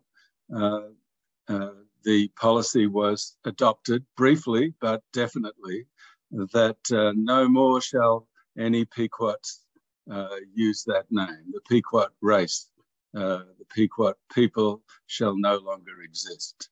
And this was a policy that was not long after overturned, but in the meantime, huge numbers of a large proportion of the Pequot Indian population was exterminated. In the case of the Imperial Russian mid-19th century extermination of the Circassians, well described in a recent issue of Yad Vashem Studies by Yehuda Bauer. He quotes two Russian generals putting their policy. One of them said, "We need the Circassians' land, but have no need for the Circassians." And the other one said, "Annihilating the Circassians is an aim in itself." So you can see the targeting of an ethnic group very clearly there. I don't think we need to go into much detail to describe the Nazi regime and Hitler's targeting of the Jews, the Romani or Gypsies, in the way that the Nazi regime carried out the Holocaust and the genocide of Romani people in Europe and against other groups as well. But it's very clear that racial or religious prejudice and targeting was definitely involved there as well. Now, in the case of Cambodia, the Pol Pot regime had a very similar policy. If you just bear with me for a minute, I want to quote from the radio of the Phnom Penh regime of Pol Pot, which broadcast in May 1978. "Each one of us must kill 30 Vietnamese. So far, we have succeeded. Using these figures, one Cambodian soldier is equal to 30 Vietnamese soldiers. We should have 2 million troops for 60 million Vietnamese." At that time, the population of Vietnam was about 55 million. However, 2 million troops would be more than enough to fight the Vietnamese because Vietnam has only 50 million inhabitants, unquote. So this was broadcast on the radio. It went on, "We do not need 8 million people, the population of Cambodia when the Khmer Rouge took over. We needed only 2 million troops to crush the 50 million Vietnamese, and we still would have 6 million people left," unquote. Not only does this radio broadcast show an intent to crush or kill all 50 million Vietnamese, but to sacrifice 2 million Cambodians in the effort to do that. There are other details of the genocidal programs of the Pol Pot regime against ethnic Vietnamese. One who were in Cambodia at the time, the minority population of ethnic Vietnamese in Cambodia, who were wiped out in 1977 and 78, almost to the last. A couple of dozen ethnic Vietnamese may have survived, maybe fewer. It was considered necessary by the Khmer Rouge to kill even the children and babies because they would, quote, grow up Vietnamese. And so this was a genocide that was found to have occurred, and the deputy to Pol Pot, Nguyen Chia, and the head of state of the Pol Pot regime, Khieu Samphan, were both convicted of the genocide against the ethnic Vietnamese, and both lost their appeals in the extraordinary chambers in the courts of Cambodia, the UN-sponsored tribunal recently. And so their convictions stand. And another genocide conducted by the Pol Pot regime against the Cham Muslim minority in Cambodia, Nguyen Chia was found guilty and convicted of that. So the ethnic prejudice or racist prejudice and targeting of ethnic groups was an integral part of the Khmer Rouge rule. Not only that, but that racism was extended, if you like, or introverted against the Khmer majority population to which the leaders of the Khmer Rouge themselves belonged. And they targeted the population of the eastern zone of Cambodia, who were nearly all of Khmer ethnicity. And they called them Khmer bodies with Vietnamese minds, Kluan Khmer, Kua Kabal Yuan, Yuan being Vietnamese. They were accused of being contaminated by the Vietnamese, supposed Vietnamese way of thinking, so that racism became interpolated into the Cambodian ethnic group itself. So it's very clear that in all 5 of these cases I've mentioned, and many others which I discuss in my book, Blood and Soil, A World History of Genocide, that racism or religious prejudice or targeting of ethnic groups is an integral part of genocide in nearly every case. Second is plans for territorial expansionism. Obviously, in the case of the Roman destruction of Carthage, the conquest of Carthage was an imperial Roman expansionist military exercise, which was successful in 146 BC. It was urged upon the Senate by Cato, and although there were some opponents of it, Scipio Nasica in particular would always get up and say the opposite to Cato, but eventually the Roman Senate dispatched a military mission which destroyed Carthage. The same territorial expansion was evident in the destruction of the Pequots in Connecticut, and the land of the Pequots was seized and was taken for white settler colonialism. In the case of Imperial Russia and the conquest of the Circassians' land, the statement I read before by the Russian general, we need the Circassians' land, but not the Circassians at all. It's very clear that this is about a territorial expansion. I don't think, again, I need to explain why we can describe Hitler as an expansionist regime, Hitler's regime as an expansionist regime. He obviously was one of the major cases of that in the 20th century, if not in history. Less well known is the fact that the Pol Pot regime in Cambodia was also an aggressive, territorially military power, which not only attacked Vietnam across the border, but also attacked Thailand and even Laos. All three of Cambodia's neighbours came under military attack by the Pol Pot regime's army. And although the regime did claim territory in Thailand that historically, as long ago as the 16th century, had been part of the Angkorian Empire, the Khmer Empire, and still included a large Khmer-speaking minority within the borders of Thailand. The Khmer Rouge decided, I think probably under Chinese pressure, to diminish their military aggression against Thailand and concentrate on attacking Vietnam, refusing in 1976, again in 77, and again in 78 to negotiate with the Vietnamese and continuing their attacks. And again, these were based on a claim to the Mekong Delta, a large part of South Vietnam, which many Cambodians call Lower Cambodia or Kampuchea Krom. And many Khmer Rouge leaders in public and in private made the assertion that Kampuchea Krom, the Mekong Delta of Vietnam, belonged to Cambodia, and these attacks were in part an assertion of that alleged right that Cambodia had. So again, we're talking about a plan for territorial expansion, which fits all of the cases of genocide that I've discussed. So we've talked about racism or religious prejudice, territorial expansionism. The third factor that I want to mention is what I call a cult of antiquity. That is looking back at the past and glorifying the ancient past of an ethnic group and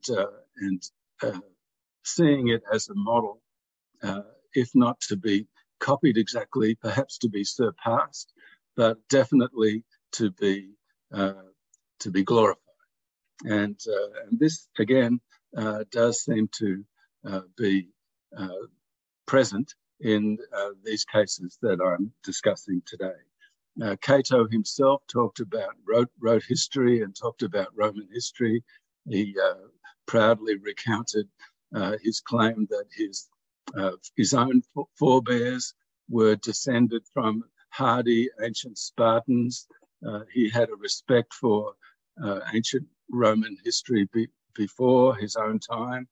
The settlers who took up arms against the Pequots in 17th century Connecticut, actually used the precedent from the Bible of the destruction of Amalek as the justification for their destruction of the Pequots, just as the ancient biblical city of Amalek had been destroyed, so the Pequots must be destroyed as well. So again, you're looking at the justification of a glorious past as an excuse or a verification of genocide. I think in the case of the Circassians, the Imperial Russian ideology, which has been in some ways reinvigorated by Vladimir Putin in his attacks on Ukraine, looking back to the Imperial Russian past, I think that's clear what we are seeing now to some extent. And I think that existed in the case of the Circassians as well, looking back to the Kiev Rus and the long ago history of the Russian people. Hitler too looked back at the ancient Germans' bravery in their confronting the Roman legions, the hero Arminius, or Hermann, as he came to be known in German, and his destruction of ancient Roman legions was a favorite theme of Hitler. And in the case of Cambodia, the Pol Pot regime, as I mentioned, they glorified Angkor Wat, as they would say things like, if our people can build Angkor, we can do anything. They did think that they could surpass the Democratic Kampuchea, as they called their state, would be greater than Angkor, but it was certainly a model that they looked up to, a time of antiquity that needed to be restored. So this cult of antiquity is the third factor that I see as a motivating factor for genocide perpetrators in their mindset. And also in the mindset is the fourth factor I want to mention, which is an agrarian ideology. And I want to make the point that I'm talking about mindsets. I'm not talking about practice here. I'm talking about what drives the psychology of genocide perpetrators. The agrarian ideology, the belief, not necessarily the practice, that farming and agriculture are a superior way of life. Not necessarily that they practice it themselves, but the ideology of it is what drives a lot of them. So it's very clear from Cato in his writings that he talked about the farmer as the best citizen of Rome. He talked about merchants as murderers. He said, if you want me to praise moneylenders, I might as well talk about murderers. He was very dismissive of urban life in his writings, even though he participated in it. I'm talking about the ideology here. He talked about agricultural life as the purest form of human existence. Again, the Pequots were, even though they did cultivate corn, they were also hunters and gatherers, and they were looked down upon by the American settlers in Connecticut in the 17th century as they weren't using the land as effectively as real farmers did, and they didn't have private property and ownership of the land and so on. I think with the Circassians, we've got the Imperial Russian view that we need their land, we want to settle on it and so on. This agrarian ideology is there as well. In Hitler's regime, in the Nazi regime, it's quite clear that urban areas were, in Hitler's own writings, urban areas were considered corrupt and centers of vice, and that the German peasant was seen ideologically as the center of German goodness and superiority. And again, in the case of the Pol Pot regime in Cambodia, as we know, they immediately evacuated the cities of Cambodia into the countryside and put everybody to farm labor, unpaid, of course, not peasant labor, but unpaid forced labor in the countryside. They claimed to be although they claimed to be communist and were led by Pol Pot as Secretary General of the Communist Party of Kampuchea, they did say things like, there is some kind of worker class, but we haven't focused on it yet, quote unquote. They talked mostly about the peasantry, although they put them to work as unpaid laborers and abolished peasant family life, peasant religion, Buddhism, and peasant land ownership in practice. But ideologically, they considered themselves to be implementing a regime that would benefit the peasants and not the city people. And they didn't trust the city population whom they forcibly evacuated into the countryside into conditions of slave labor.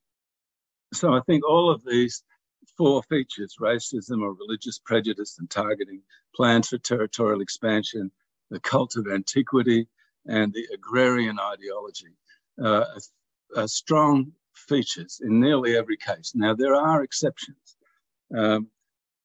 which I think can still overlap with some of the more classic cases where all of these features fit.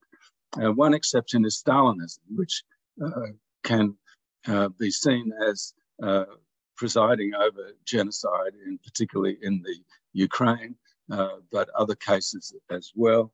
The Stalinist regime was definitely not an agrarianist ideological regime. It was very pro-urban.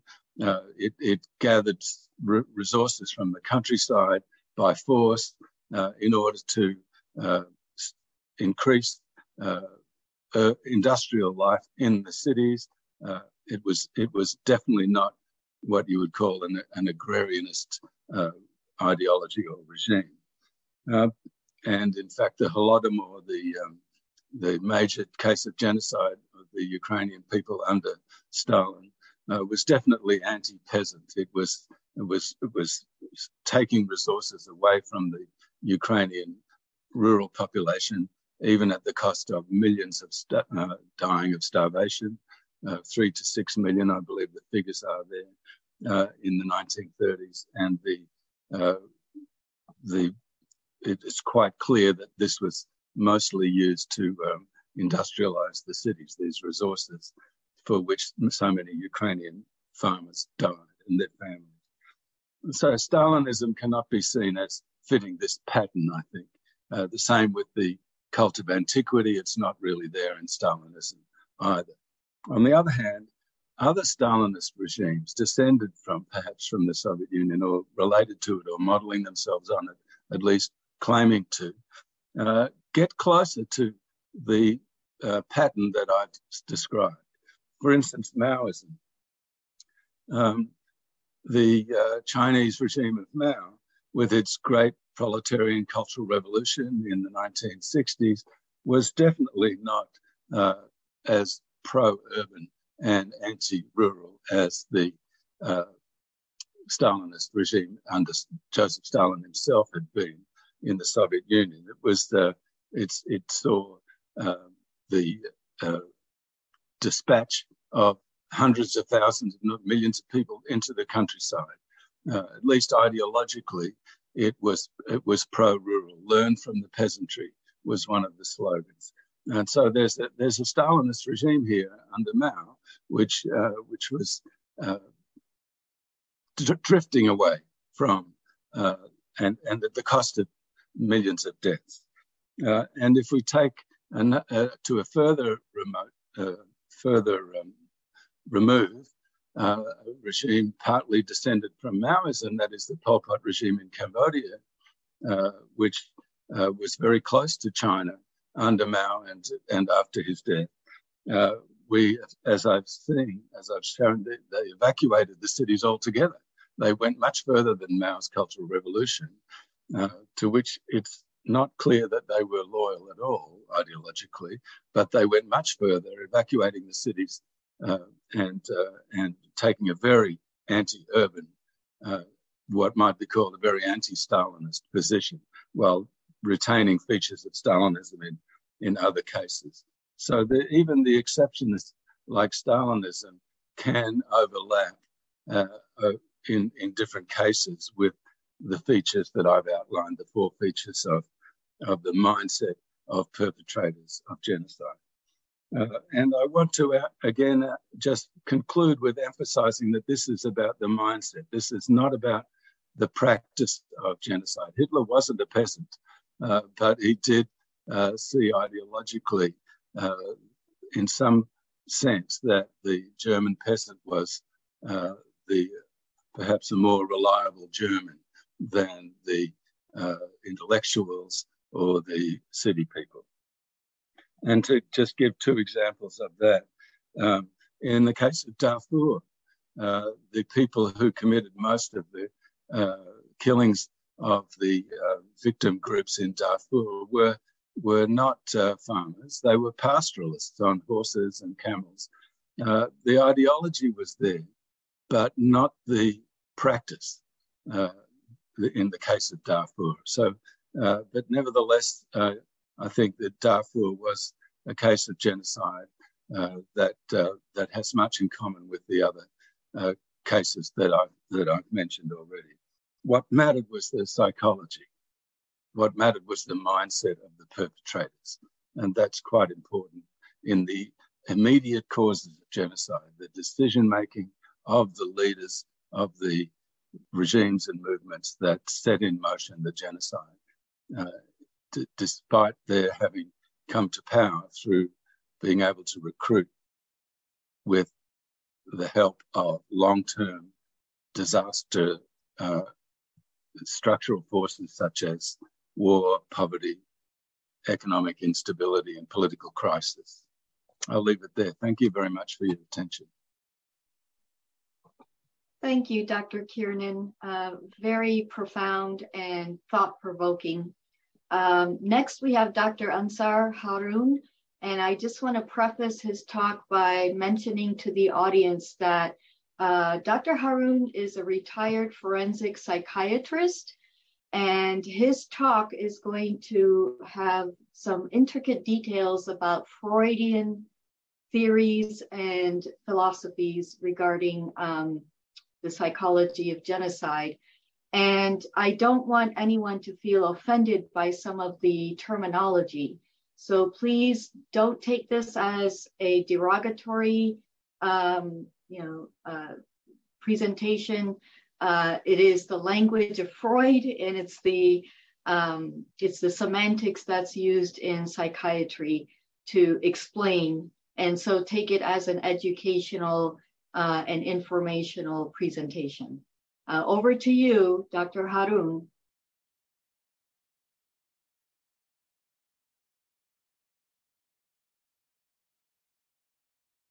Are you there, Dr. Haroon?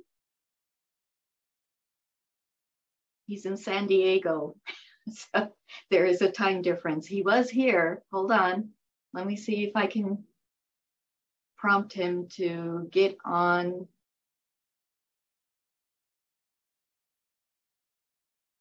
Okay, while we're looking for him, let me ask Dr. Kiernan a quick question and he can respond. Mm-hmm. You mentioned Putin and his mindset. Mm-hmm. What are some of the more kind of focused characteristics of what he is doing, Putin is doing in Ukraine, that are indicators for us?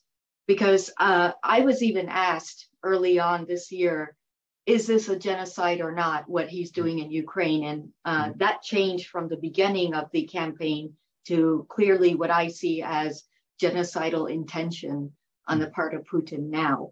So do you want to address some of that and give us an idea of that mindset and Well, intentional. I'm not an expert on the latest findings of the mass graves and the targeting of certain groups. Obviously, there have been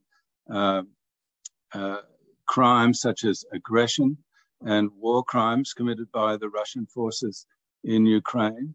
And I would also say it's likely that crimes against humanity, of which one is extermination, that is a crime against humanity which involves the targeting of political and social groups as well as ethnic, national, racial, or religious groups. But it doesn't require the proof of the intent on the part of the perpetrator to destroy the group as such, which is very difficult to prove, and it is required to prove genocide. But in the case of extermination as a crime against humanity, it's not required to prove extermination. And I think the case that the Russian troops and Putin's forces and maybe Putin himself are responsible for the commission of crimes against humanity, including genocide. I'm not ruling out that genocide has also happened. It's much more difficult to prove, but the evidence that it might have happened is supported by some of the annihilatory rhetoric that comes from Moscow, from the regime itself, and has for some time. And I think that rhetoric includes that the claim that Ukraine is not a separate country, it doesn't have a right to exist, and that this idea goes back to Imperial Russia that I mentioned in the case of the Circassians in the mid-19th century under Imperial Russia and the genocide that was committed then. The idea that the Ukrainians and the Russians are really part of similar, if not the same state, the same political culture. And Ukraine doesn't have, according to this claim, that can be derives from Imperial Russian claims, that Ukraine doesn't have the right to be its own country and culture and language and polity. And I think that could be buttressing the force that is being used illegally, contrary to international law, and increasing the severity of the war crimes and crimes against humanity and possible genocide that has been occurring in Ukraine. Thank you, Dr. Kiernan. I'm sure we can talk even more about that during Q&A. We do have Dr. Ansar Haroon ready to go. So whenever you're ready, the floor is yours. Okay, how do I get my slides, Hayat? Do you want me to do them at my end? Sure, yes, because I didn't Okay. realize, I thought you'd know how to do it, and I don't. So if you could... Okay, no problem. Sure. Charla, I need to share screen. So, yeah, here we go. Do you all see it? Fantastic. Okay, Thank you. good. And Dr. Haroon, just tell me when you want me to advance the slide. Just say I will next. tell you. Just say Sure. next slide. Okay. Sure. Go ahead. The first slide is, sure, can you just position the slide a little bit? So I think that's great. Actually, I cannot change the positioning. Oh, okay. So that looks pretty good. Let's go to the next slide then.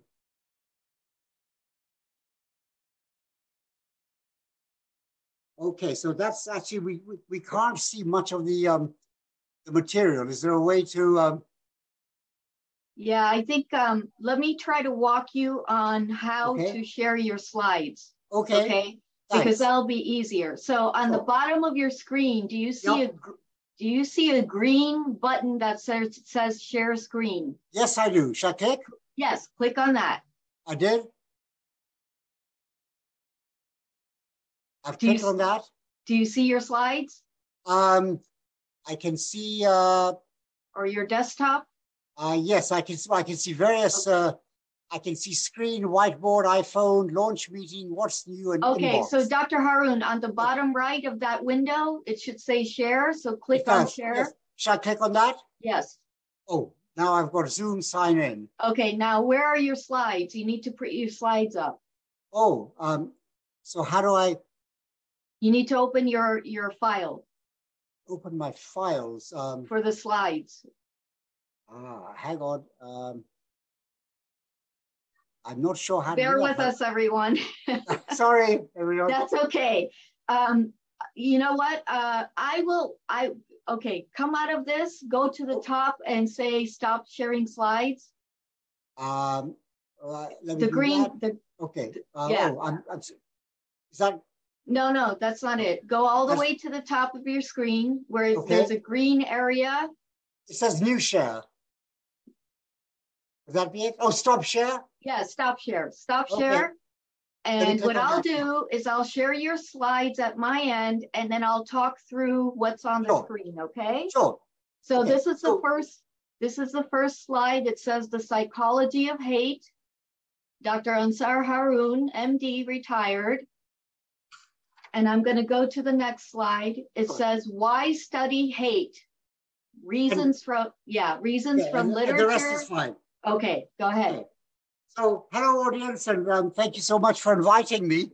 So, I'm actually a forensic psychiatrist. I think I'm probably the only forensic psychiatrist, and maybe the only psychiatrist on the panel. So, I share your interest in hate and genocide. And we can, of course, study this from different angles.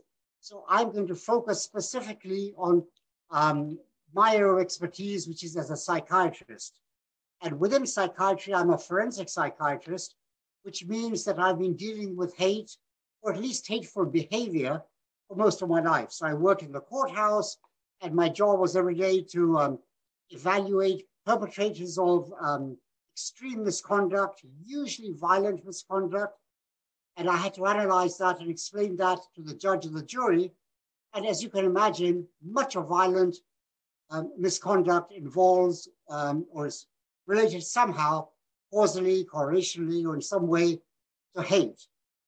And to my great surprise, hate is well, I don't know if it's a feeling or a cognition, very little studied in psychiatry.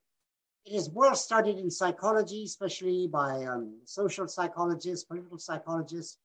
But to my great surprise, it's not really part of the study of most psychiatrists. I'm surprised because, to the question, why study hate?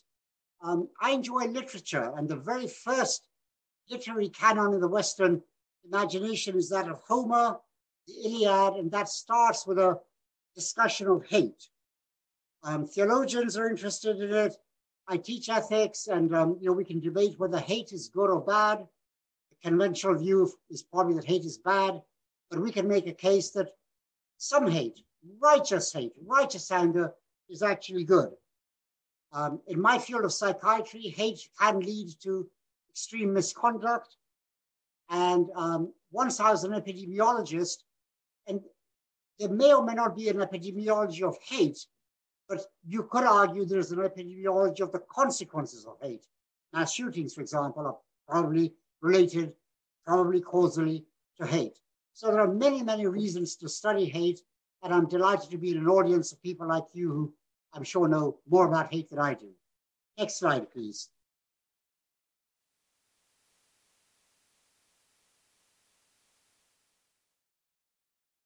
Perfect, thank you. This is definitions of hate. So I can read, if we don't get into it. Okay. So first of all, the slide has to do, thank you, with definitions of hate. And you'd think that hate, whatever it is, it's probably an emotion. Surely psychiatric taxonomies of disease like DSM or ICD would have something to do with hate. And actually they don't. So the DSM has discussions of other emotions, depressive disorders, anxiety disorders, stress disorders, so many disorders. Hate is lacking. So there is no strict medical definition of hate. I talked about hate in legal settings like the courthouse. There is no legal definition of hate. There is a legal definition of hate crime, but not of hate. But there are folksy definitions of hate from folk psychology, which we all know about. So I put it to you, the options include, is hate an attitude? Is it an action or a behavior? Is it an emotion? So probably most people think that hate is an emotion, a feeling state, but the alternative is that it's not an emotion, it's a cognition. So if it is primarily felt, experienced, that would argue for an emotion. But if it's actually thought through, I think, I reflect what I want to hate, then that suggests it's a cognition. Whatever it is, let's assume that it is an emotion. It is unique amongst the emotions in that it is the only emotion that has an object. So as a psychiatrist, I deal with many emotional disorders. I deal with people who are depressed or anxious or stressed and so on. None of those have an object. There's no object to the depression. There is no object to the anxiety. There is no object to the stress. But if I diagnose hate, there's an object that is hated. The next thing to discuss is the voluntariness of hate. So now we move from psychiatry, psychology to perhaps philosophy. Is hate a no-fault condition or is it a fault condition? If I'm a hater, did I just end up this way? I mean, is this how I am, nature, nurture, genes, environment, or however I ended up? Or did I create that condition in myself?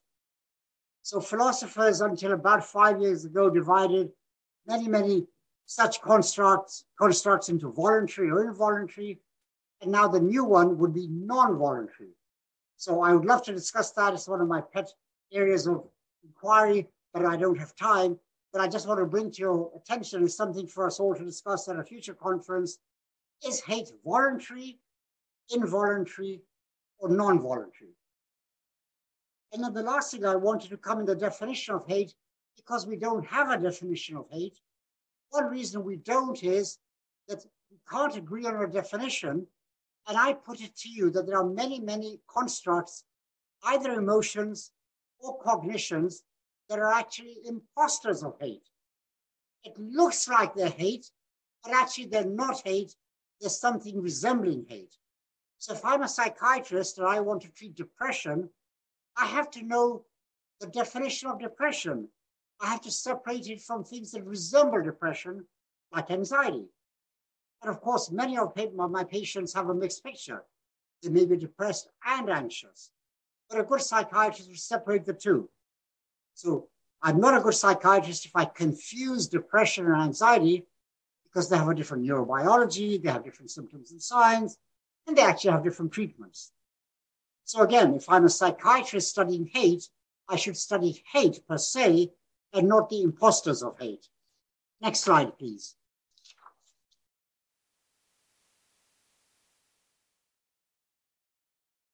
Thanks. So you probably can't see all the slide, but at the top left, the title is Who or What Do We Hate? So trying to be scientific as opposed to folksy, I decided to do an epidemiological survey. I went to my family, and first of all, I asked my kids, who or what do you hate? So this is an N of 3, and the answer is spinach. They hate spinach. And then I went to my wife. I only have one wife, so that's an N of 1. And the answer is she hates spiders. So we have two objects of hate, spinach or spiders, which begs the question, is that hate? I mean, is that what we mean when we talk about hate? Spinach and spiders? So one of the elements of hate involves dislike. So my children do actually dislike spinach, and my wife actually does dislike spiders. But the second element involves some wish to harm. And my children do not want to harm spinach. And my wife actually doesn't want me to harm the spider. In fact, she always tells me to try and get rid of the spider without killing it, which causes be great pain because I have to then stoop and so on. But let's move from a badly designed experiment to let me review the literature. So I'm going to put out to you some objects of hate throughout human history. And I think you can't see them, but they're on the slide. So I'm going to give you 4 examples of objects of hate. I should add that I'm going to use language that is insulting, derogatory, unkind, and vulgar. And on the slide, I have put all these things in quotations. So these are not kind words I'm going to use, but deliberately provocative, insulting terms. So of the millions of objects of hate in human history, let me give you 4. Let me propose to you that surely we all hate the fatso, F-A-T-S-O, the fatso. We all hate the pervert. We all hate the snob, the snooty snob. And we all hate the traitor. And at different times, all 4 of these have been bullied. Oh, thank you so much, Ad. So now you can see those 4 terms. So if you actually look at human history, people have actually hated fatsos, perverts, snobs, and traitors. And what I'm going to do to you is use my background in psychiatry, and I'm going to actually use a Freudian model. I should warn you, I'm actually not a Freudian. I'm actually a forensic psychiatrist. But just for the fun of it, of the many, many models of hate that we can use, I thought I'll use the Freudian model, or at least the model from Freudian development. Next slide, please. So, of course, I have to share with you that there are many, many ways to think of human development. On the left of the slide, you have a common Indian way. The Sanskrit word is Purushastra, and the Sanskrit terms are, as you can see on the left. That's just to amuse you. I won't discuss those. They're from the Indian literature. So let's move to the right of the slide. And if you are, as I suspect you are, mostly more familiar with Western developmental theory, so you've probably all heard of Sigmund Freud. And according to Sigmund Freud, who started psychoanalysis, there are 4 stages of human development, and all of us go through these 4 stages: the oral, anal, phallic, and Oedipal. And good mental health is if you successfully negotiate all 4 of these, and the reverse, bad mental health can be if you do not successfully negotiate any one of these stages. Next slide, please. So let's take each of these stages in turn. So according to Freud, the oral stage of human development has to do, as the name implies, with oral gratifications. So chronologically, we start off as infants or babies. We experience the world through our mouth. Orally, that is, the first pleasure we experience is the mother's breast. It's nice and pleasant because, of course, it's soft, cuddly, warm, and it gives us the pleasure of milk. So that, and we want it all the time. Most of the time, of course, most human beings do get that oral pleasure. But of course, as we grow older, there are times when we're denied that oral gratification. Mother may be sleeping, mother may be tired, or whatever. And of course, we get angry, we get irritated, we have a temper tantrum, and normal, healthy human development is successfully negotiating that. So if we successfully negotiate the oral phase, we continue to enjoy the oral pleasures, anything to do with your mouth or pleasures, but we negotiate when we don't get them. And in my psychiatric practice, when I see the alcoholic who is fixated on the bottle of wine, the bottle of beer, if I was an analyst, I would say, oh, here we have someone stuck on the oral phase. And, the treatment will revolve around that. But there are oral vices, oral crimes, if you like. Of course, I'm exaggerating on, of course, Freudian thinking can be mocked. So in this talk, a little bit, I'm just exaggerating, the mockery of a Freudian position. So oral vices are when you misuse your oral pleasures. In other words, dirty foods, dirty sex. So what are dirty foods? Well, actually, we live in a fairly enlightened society in the United States. We probably don't have dirty foods. Well, if I say to my American friends, do you eat dog? They would probably say, no, yuck. That's yucky, that's dirty. But there are, I'm sure if you ask an anthropologist, parts of the world where they do eat dog. So in each culture, some foods are okay to eat, clean, okay, and some are not. So some foods are good and some are bad or dirty. So in some Muslim countries, the ham sandwich is considered dirty. And if you eat it, yuck, you're eating something dirty. That's like an oral vice. Similarly, you can have you can eat the wrong foods.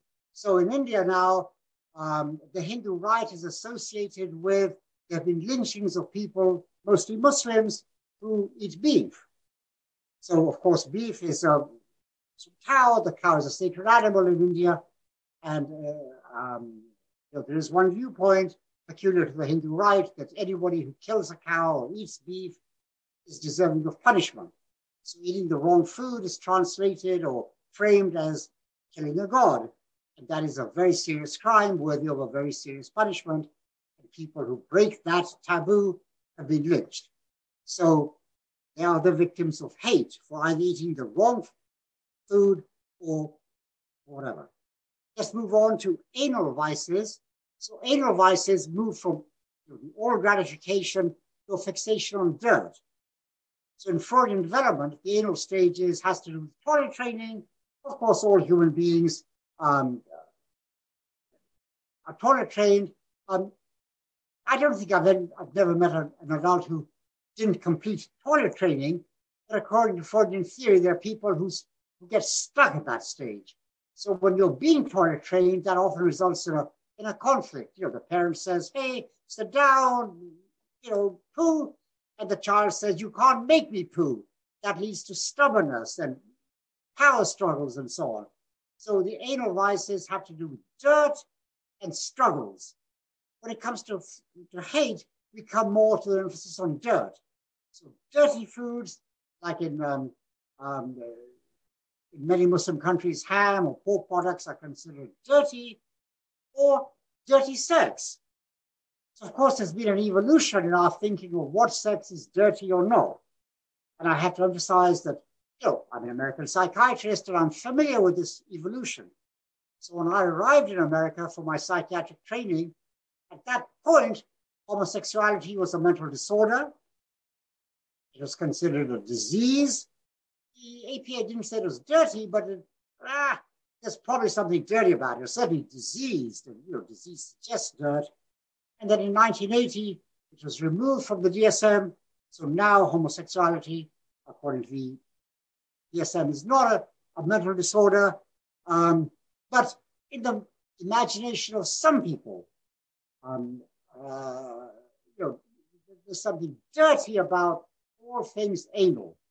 And anal sodomy invites the judgment that it is dirty, perverted, and those who practice it are victims, deserving of hate. The next stage is the phallic stage in Freudian development. Phallus, of course, is a polite word for the cock, or cock is a impolite word for the phallus. So the phallic vices would be cocky, arrogant, snooty, elitist, and so on. And of course, we all like to hate people who are cocky. And in the last election, social scientists have, of course, discussed, why Trump won that particular election.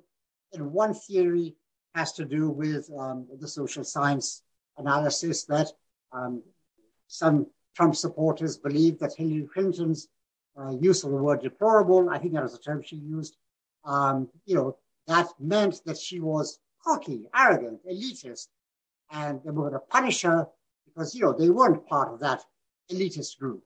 So you punish someone or you hate someone or whatever for being cocky, arrogant. So that's part of the phallus one. And again, continuing in this model, let's come to the Oedipal vices. So Oedipus, as you know from Greek mythology, Oedipus was a Greek hero who was destined to kill his father and marry his mother. In other words, he had no sexual boundaries. So if you go to India today, one group that is possibly being victimized, or at least there's a conflict between the Hindu majority and the Muslim minority. And of course, the East side abuses the other. I'm sure they say very unkind things about the other. And I'm sure there are many, many unkind things that Muslims say about Hindus. But for the purpose of this particular Oedipal vice, I will illustrate it with one particular insult that the Hindu right labels against the Muslim minority.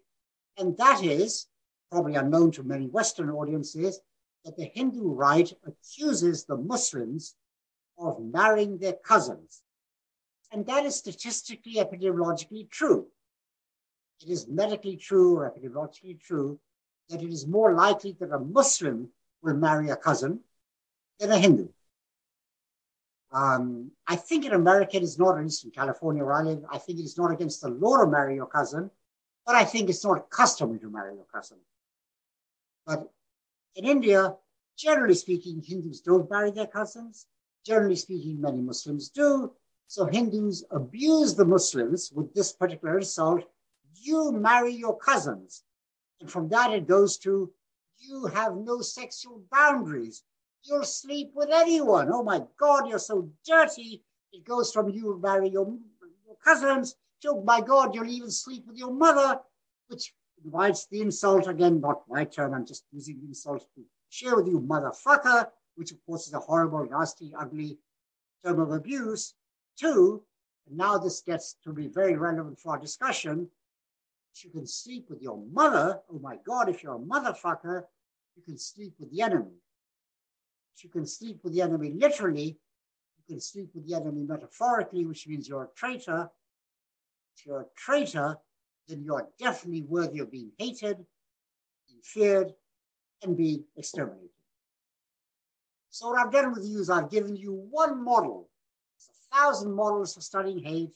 And of the 1,000 I've chosen, my field psychiatry, and within psychiatry there's 1,000 models, but I just chose one. I thought it'll be of interest to you, the psychoanalytic model. And so you can see the psychoanalytic Freudian stages of development, how hate can develop. Next slide, please. So what I've shown you now is that you can hate. You have these Oedipal vices, the oral vice, the anal vice, and so on. You have 4 types of vices, and you go to hate. But how does that lead then to, okay, hating is one thing. How does that lead to genocide then? So, and now I'll be repeating myself. I heard some of the very lovely talks in the morning, and I'm just going to repeat, but I'll just use my own language to repeat some of what I heard this morning. But pretty much it's the same thing. But I'll just give you a slightly different version of it. So, as a psychiatrist, I would tell you that you're my patient, you're just a normal, high-functioning human being. You experience pain. Of course you do. Life is full of pain, suffering, stress. Nobody is stress-free. So instead of stress, I'll use the word psychic pain. So you have psychic pain. Naturally, you want to reduce the pain and to increase the opposite, pleasure. You want to have a life of joy, pleasure, and so on.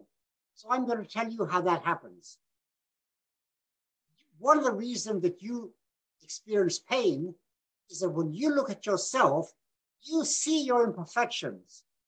You see you have warts, ugliness, fantasies, ugly fantasies.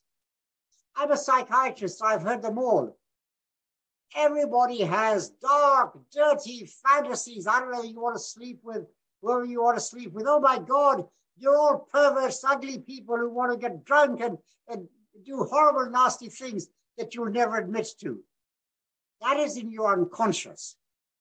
You're probably not even consciously aware of it. Of course, I'm so clever that if you come to my clinic and come on my couch, I will drag it out of you.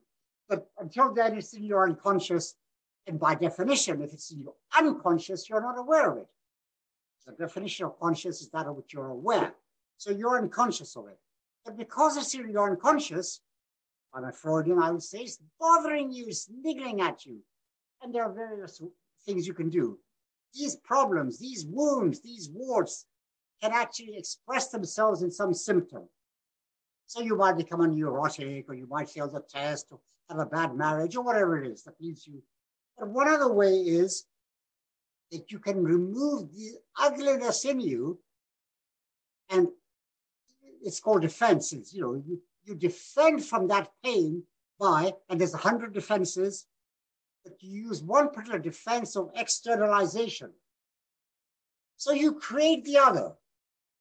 You are nice, clean, pure, wonderful, but you need an ugly model, the other, who is the opposite. You are clean and he's dirty. The opposite of that. So first you create the other. So in every society, they create the other. So the Jew creates the Gentile, the Muslim creates the Kafir, we're Americans, so we have citizens, we have aliens. I mean, even alien is, it's a respectable immigration term. It just means you're a US citizen. But it's not a slightly derogatory term. If I use the word alien to my kids, they think aliens mean not people who don't have US citizenship, but who come from outer space. They're weirdos, they're odd, they're the other. So first of all, you create the other. That's the first thing. And the second thing you do is now you have the other, all the vices in you, which we discussed. The oral vices, the anal vices, you throw them on the other. So now the other he's not only the other, he's the ugly other. How convenient. Now that you have an ugly other, it is suddenly easy. How do you feel about the ugly other? So every time my kids watch a cartoon, there is the villain in the cartoon. He's always ugly, deformed. He doesn't look like us. I know in the video I look short, dark, and ugly, but I'm actually tall and blonde and blue-eyed. Everybody wants to look handsome. But in the movies, in our imagination, we are handsome. And the other has to be portrayed as ugly and worthy of hate. So you must create, psychologically, the other, so it is easy to hate the other. So now we have someone who is easy to hate. Except that, oh my God, there's something stopping us from hating. So whatever religion you belong to, damn it, there's probably something in your scripture that says don't hate. So because we're living in the United States, where the majority religion is probably Christianity, I will quote from the Christian scriptures, which very clearly say, that don't be a hater, turn the other cheek, love your enemies. And there are, of course, similar sentiments in almost every, there are very, very few religions that teach about hate. So somehow, now you've gone through all that psychological work to create the other, to feel good, because now you can hate the ugly other, but you're not supposed to. Your scripture or your priest or your whoever tells you don't hate. Next slide, please. So now, the only way you can feel good is to make your hate righteous. So what a lovely English language term we have. Righteous. It's not quite right. So it's derived from right. But we don't say right anger. We say righteous anger. We have invented a new term. And the adjective righteous nearly always applies to things like righteous indignation, righteous anger. It introduces a moral tone to otherwise unworthy activities like hating. So usually hating is bad. Righteous hate, that's good. And in fact, the heroes in our society are those who experienced righteous indignation. When Jesus went to the temple and attacked the moneylenders, Jesus, otherwise a peace-loving person, wow, that's when it was okay for him to be angry. Righteous anger, righteous indignation. And similarly throughout history, we have so many people, Socrates, Jesus, Mahatma Gandhi, Martin Luther King, we've all heard them. They got angry at times, but they got angry not when somebody insulted them, but they got angry over moral principles, freedom. They got angry at slavery or something bad. That's why they are heroes. So to experience righteous anger, you've got to convert your anger to righteous anger. Nobody quite says righteous hate. We haven't quite got to that stage yet. That's what we really mean. That's what the hater wants. So with his tongue, he says, oh, I practice righteous anger. But Hitler would have said, I'm not ashamed of hating the other, the Jew. It is righteous hate. That's what he would have said. So now I just say to you, is that actually hate? Because there are other emotions that resemble hate. So when Marie Antoinette, in 1789, that's when the French Revolution happened, I forget when she ate too much cake or whatever. So when the peasants were angry that their sons didn't have bread, and Marie Antoinette is eating cake, they probably hated her. I mean, eventually they cut off her head, so I guess they hated her. They hated her enough to cut off her head. But was it hate they experienced or anger? So as a psychiatrist, I think a scholarly psychiatric study of hate or the emotions that lead to genocide require a more careful separation of hate from the imposters of hate. So let's start with anger then. Do you hate the other or are you angry at the other? And there are enormous implications. So I'm putting it to you that hate is misused. It's become too broad a term. So there are pure examples of hate, which are hate, but there are many examples of things which are actually not hate, but maybe something else. So because I'm a purist, I want to put to you, since you're scholars in the field, please help me identify those. So for Marie Antoinette, I put it to you, they didn't hate Marie Antoinette. They were angry at Marie Antoinette. How dare she eat cake when I don't have bread? Then the anal vices, the sodomist, the pervert. Do they hate the pervert or is it disgust? Those are two different emotions. I won't get into it, but we will have a separate talk because I know one speaker did talk about the neuroscience of what parts of the brain. So I put it to you that anger and disgust are actually probably going to have different parts of the brain that are stimulated or activated. So disgust has enormous evolutionary biological value. Disgust developed to help us survive. So the reason that you and I feel disgust at feces is that our great-great-grandparents, of course, those who were disgusted by yucky stuff like feces avoided it, they got less diseased, and they survived. And those fools who didn't feel disgusted feces, played with feces and probably got sick. So disgust is a wonderful emotion that has enormous protective survival value. But it's not hate. But it is used as a mask for hate. So as we heard this morning, Nazi Germany, the Nazis portrayed the Jews as disgusting, like rats. So were they hating the Jews or were they disgusted by the Jews?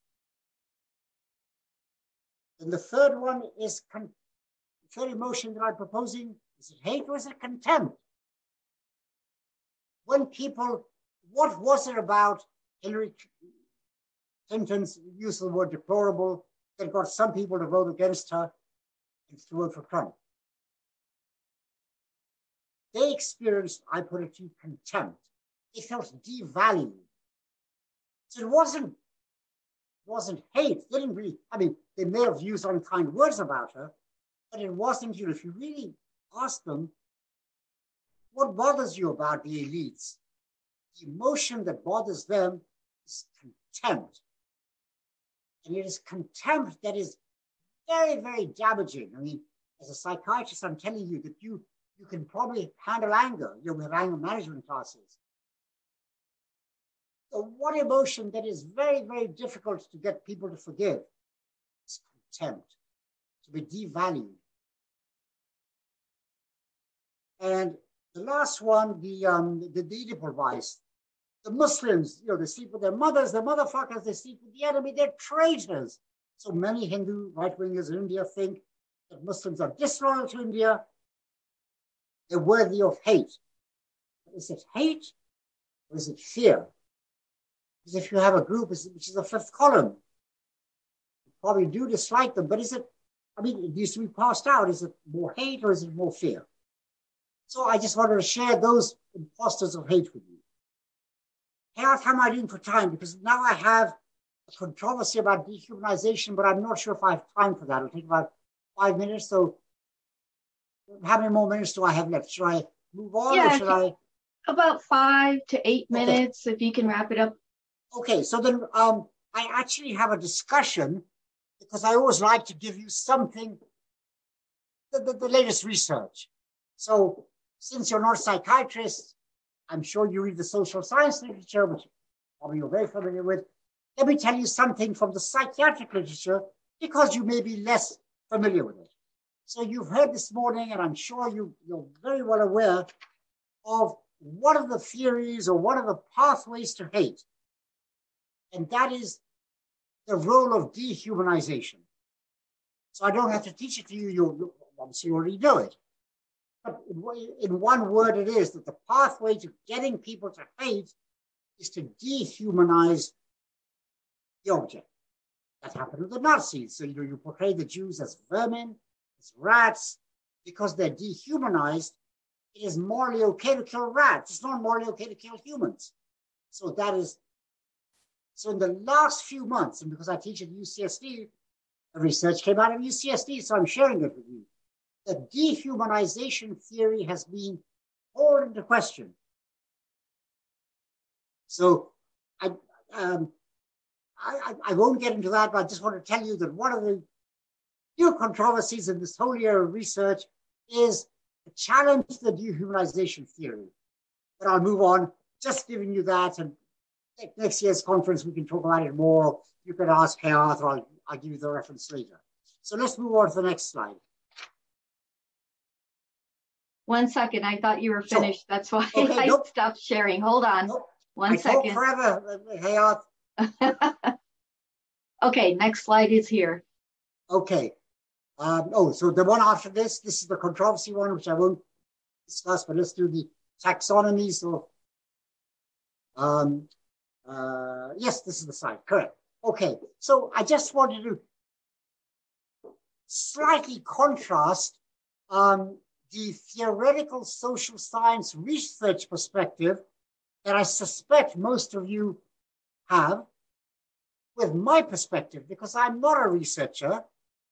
I'm a clinician. I actually see hateful patients and I talk to them, and then I analyze their hate or their hateful emotions or their hateful cognitions or their hateful behavior, and then explain that to the judge or the jury. So most of you in the audience and I come from it from slightly different angles, and you're probably less familiar, obviously, with my perspective, because that's not what you do for a living. So I just wanted to share with you that for me, hate or hateful behavior is too broad a term. So psychiatrists have a taxonomy. Actually, we have two taxonomies. So in case you don't know it, I just want to remind you or share with you that we divide hateful behavior. So the common final pathway is the behavior, an act that is hateful. So psychiatrically, I analyze that into, is it instrumental or is it expressive? And for a psychiatrist, not necessarily for a social scientist, but for a psychiatrist, that has enormous implications. So instrumental would be where the hateful act is done, not because there is any emotion behind it, but the hateful act is merely an instrument to get an object. So I want to rob the bank. I go to the bank teller and I say to her, give me the money or I'll harm you. So I don't hate her. In fact, if anything, I want to do it without harming her. My act, coming in with a gun, threatening her, maybe slapping her, maybe a little bit hurting her, but not fully, is all instrumental. It is aimed only, the bad behavior, hateful behavior is an instrument for my, whatever I want, get the money. And that is contrasted with expressive behavior, which is that, there's an emotion. I hate the victim, or I'm angry at her, or whatever. So this is often seen in rape. So expressive rape might be, if I'm the nasty, brutal rapist, if I beat her up because I hate her or I enjoy it, that is expressive rape. But if I just cut her and say, I'm cutting you, so I mean business, the business is that I'm going to rape you, and once you accept to be raped, then I won't hurt you anymore. That's an example of instrumental violence or instrumental hateful behavior. And the second taxonomy is affective versus predatory. So simply, affective is hot, emotionally driven, and predatory is cold. And they have different neurobiologies. As a psychiatrist, of course, I studied neurobiology, different neuroscience, different treatments. So we, as a psychiatrist, if you have a problem with affective violence, I can treat you. I mean, there are medications that can reduce your urges for affective violence. But if your violence or hateful behavior is predatory, I don't have any, at least I don't have pharmacological treatments. Enormous implications. So if you're in social science, don't know this stuff, I just want to open your eyes. I don't have time to get into details, but just to whet your appetite for this, the psychiatry of hate, if you like. Okay, let's move on so I can then, I think, come to the end. Next slide, please.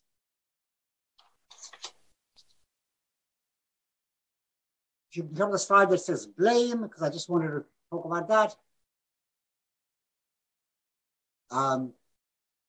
Yes, this slide. If you can move it to the left a little bit, that'd be nice. Okay, so this slide is about blame. So, as I told you, there are many imposters of hate. We discussed anger, contempt, disgust, and so on. One of them is blame, which we didn't discuss previously. So, if you want to commit a genocide, are you doing it because you hate them or because you blame them? Two separate pathways. There may be an overlap. Maybe you hate them because you blame them. There may be an overlap. But theoretically, those are two different constructs. You can hate someone without blaming them, and you can blame someone without hating them. So one obvious thing would be that if the victim has agency, it opens the door to blame. If there's no agency, there's no blame. So if if you and I have a car crash, you're the driver, a human being, therefore you have agency, therefore if you have agency, you have the power to make decisions, and you decided to cut it in front of me and we had a car crash, I blame you. If you don't take responsibility now, I hate you. If the car crash was because of it was raining and the road is skiddy and I crashed into an object, well, I blame the rain, but I don't hate the rain. So obviously the presence or absence of agency determines that. But there are other factors, and they include a variety of cognitive biases. So there's a million cognitive biases that, of course, psychiatrists know about, or psychologists know about, and I forget whether social scientists know about them or not. I know that I studied them in med school and so on. But I just thought I'd bring to your attention because it's relevant to hate and to genocide. One particular bias, one particular cognitive error, the fundamental attribution error. And that has to do with the very natural tendency that you have the same behavior, but I'm judging your behavior. So if you are part of my tribe, my group, the in-group, my conclusion is that your error is based on some unfortunate circumstance. You're late for work. Two people are late for work. Person A is late for work. he belongs to my tribe or my in-group or whatever. Why was he late for work? Probably not his fault. I know he's having a hard time. His mother died last week, or his car wouldn't start, or there was a traffic jam. External problems. But when the other guy is late for work, he's not my tribe. He belongs to the other tribe or the out-group. Why is he late for work? He's a jerk. He's lazy. He's disorganized.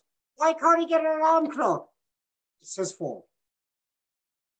So in the attribution of blame, and of course, as a forensic psychiatrist, I spent my whole life watching juries assign blame. It was so funny that my job as a medical expert was only to give the facts. I wasn't supposed to sway the jury on the side. My job was just give the medical facts. My expertise is in medicine. I'm a medical expert. But the attorneys skillfully used, of course I could see, all these tricks, race, religion, social class, all things that have to do with identifying the defendant as either you're one of us, in group, or not one of us, out group, which led the jury deciding he is to be blamed or he's not to be blamed. Obviously, enormous implications for hating a group, hating in genocide. So in medieval Europe, one group were the moneylenders.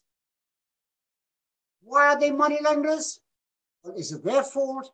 Yes, it's their fault. They have a horrible religion, or they have horrible priests, or they don't believe in the right God, or they're primitive, or they're antisocial. They hate us.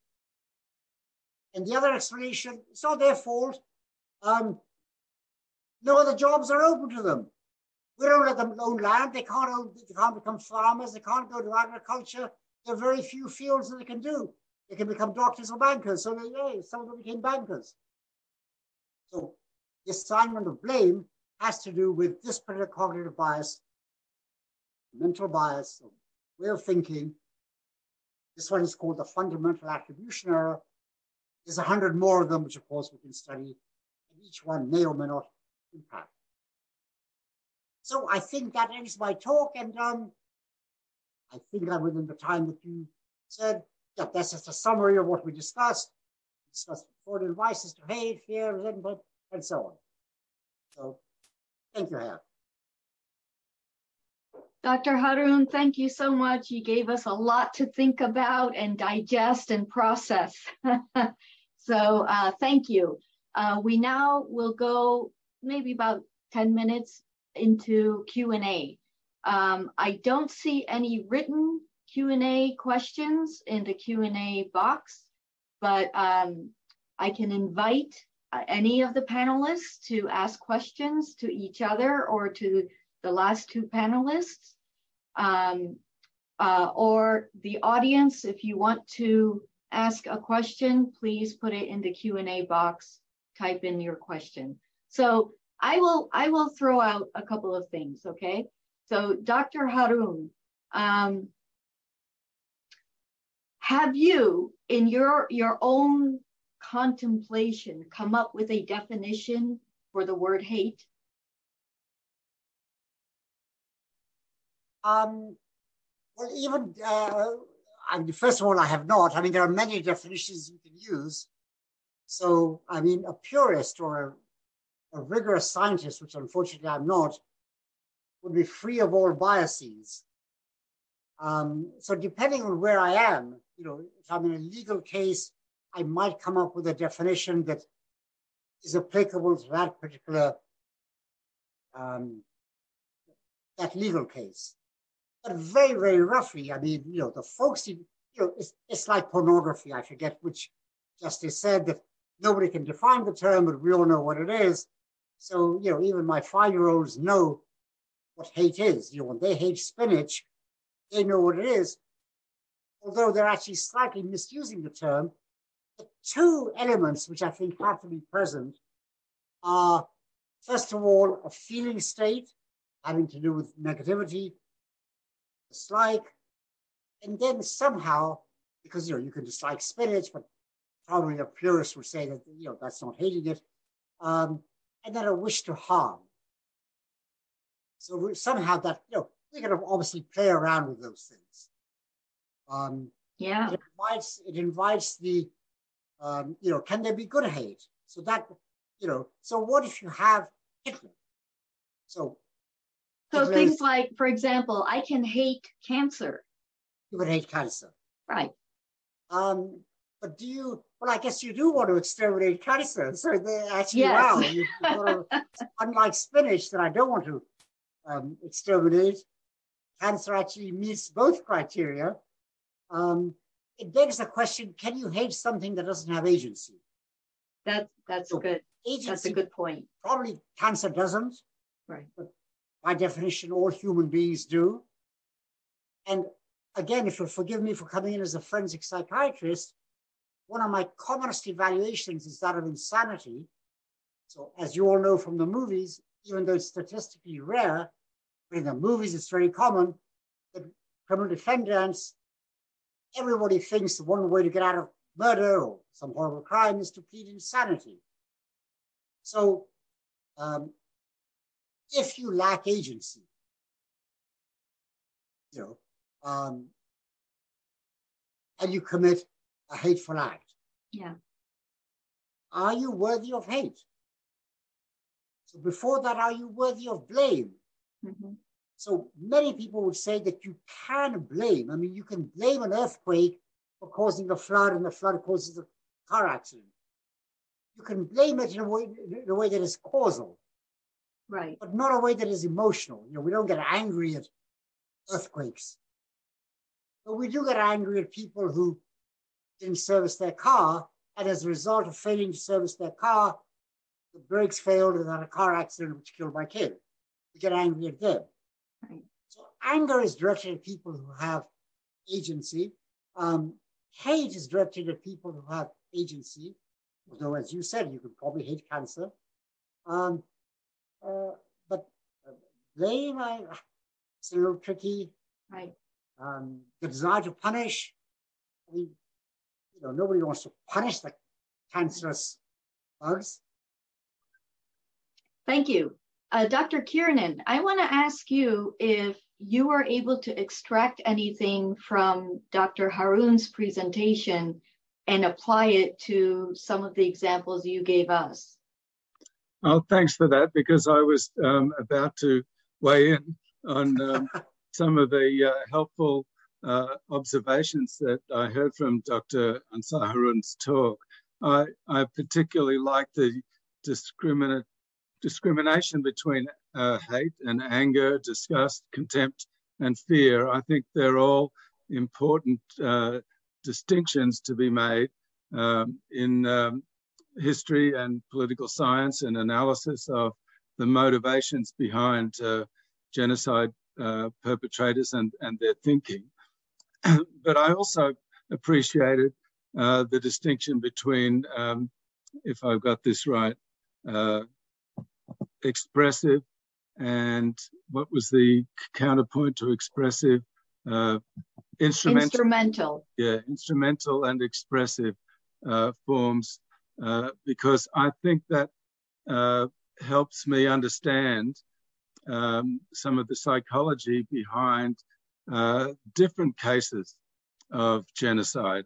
I'm thinking of the article by Yehuda Bauer that I mentioned in Yad Vashem Studies, I think it's number 49 last year, where he talked about the Circassian genocide by Imperial Russia in the mid-19th century. And he said it didn't seem to have any racial prejudice involved. And but he did quote the Russian generals saying annihilation of the Circassians is one of our aims, or a central aim. I can't remember the exact quote, but I read it to you.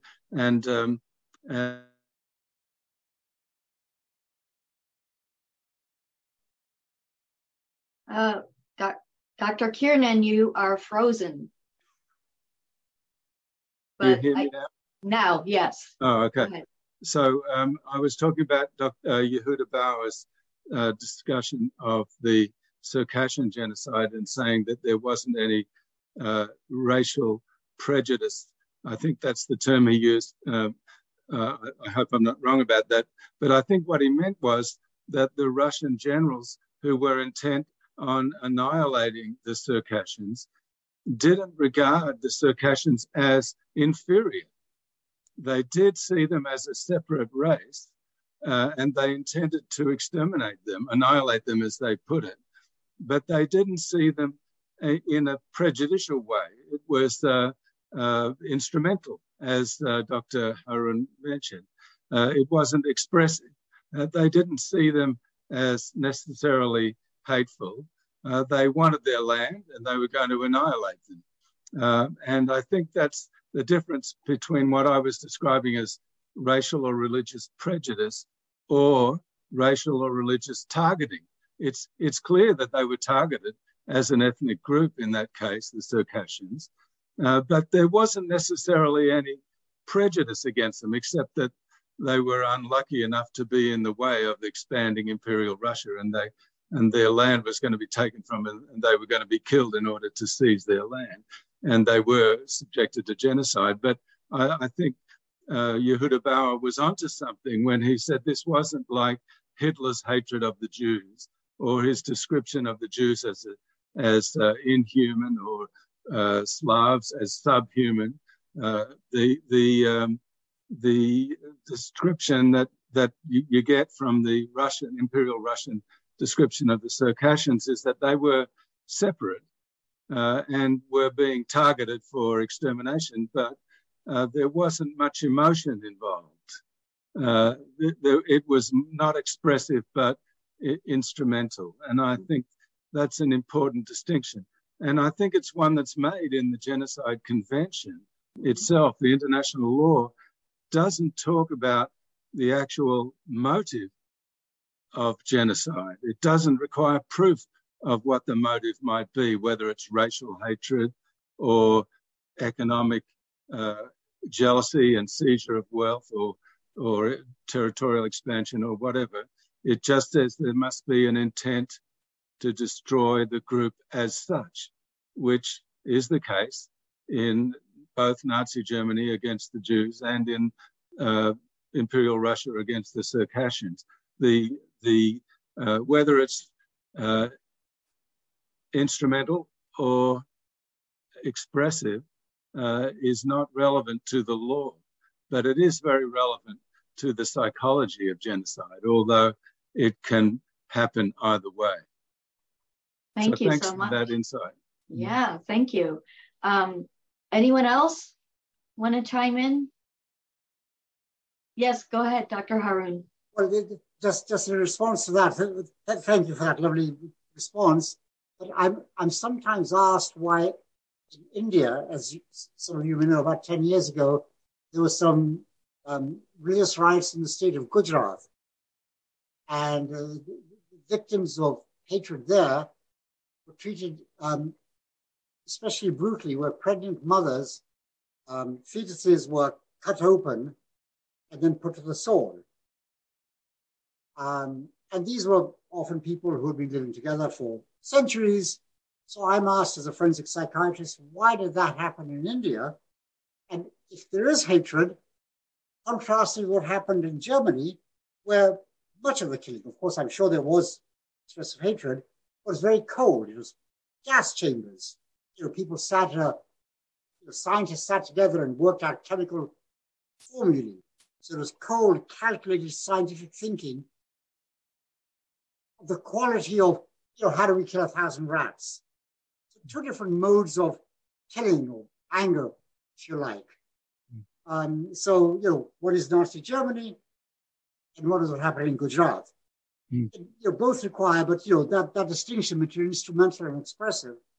So Gujarat in India would be a good example of fury, rage. That you go to a pregnant woman, because you're only going to decrease the population by 1 or 2 by doing that.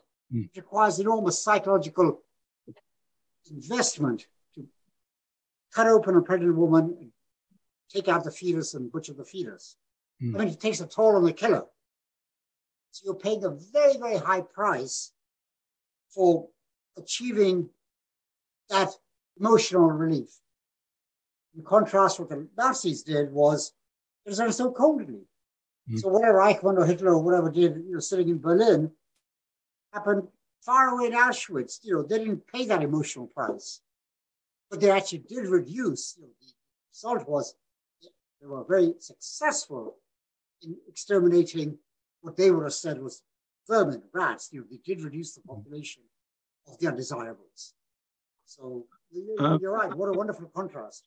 Yeah, I would say that what happened in Gujarat, I think it was about 1,000 people were killed. Is that right?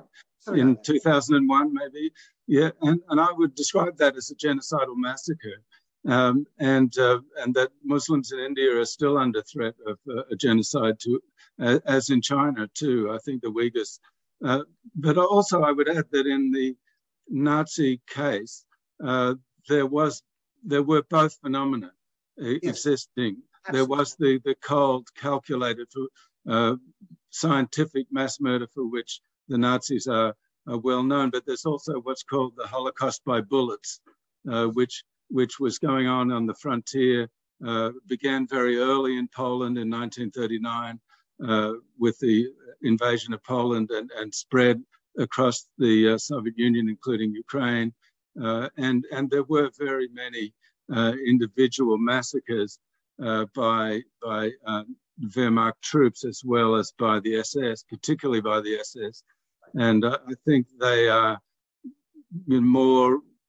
resemble more what you described in Gujarat than Auschwitz. I think there was a spectrum of killing by the Nazis that killed almost, I think, in fact, I'm not sure of the numbers, but possibly as many were killed in face-to-face massacres by Nazi forces as were killed in gas chambers. I do have a question in the Q&A, so I'll read that. Bear with me for a second. Over the past decade, I've heard politicians say things like, quote, "That's not who we are," unquote. This could be another way of saying who we are not, which earlier in the session was used to explain how to distinguish enemies of the state, etc. Given the increase of violence in the country, such as the street riots in the summer of 2020 and crime in general over the past 2 to 3 years, and groups being referred by political leaders as domestic terrorists and neo-Nazis, is a trend developing in the country which could be silencing and ostracizing opposing groups to gain political control, and I think they mean subjugating those opposing groups. I think this was directed back to me. I'm pretty Okay, sure. go ahead. I'm going to assume. I'm the one who early on had talked about the who we are not piece. Sure. I think it can be used across groups. So I worked for a bit at Facebook I led their intel team on looking at dangerous organizations. And so we saw this when we would try to gather intel from some of the more extreme social media sites, that language like that was being used on both sides of the political extreme aisle. And when I say both sides, political aisle, I want to make this very clear. I'm only talking about on the fringes, on the extremes, right? And so that kind of language can work to kind of ignite these different in-group, out-group pieces that we've been talking about. I think that's kind of the thread that's woven through all of the different presenters today, that in-group, out-group, us versus them, that othering. And so I do think the more that kind of language is used, regardless of which side is using it, if the question posed in terms of politics, regardless of which side uses it on the extreme ends, I do see that as challenging. It was something we saw when we would analyze threats to Facebook entities when I was there, which was what I was responsible for.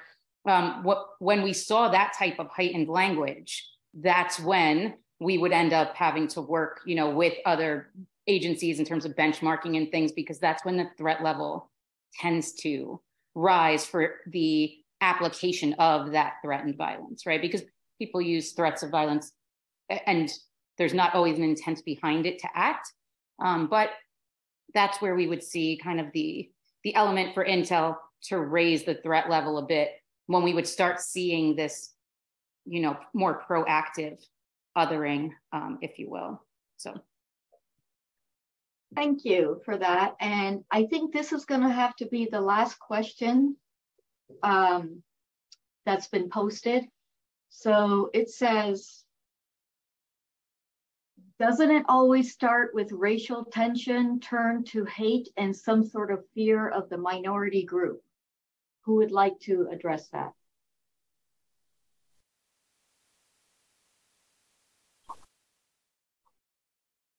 No one? Can I say something about that? And yes, and of course. The last question. I'm not sure it always starts with racial tension or fear of a minority group.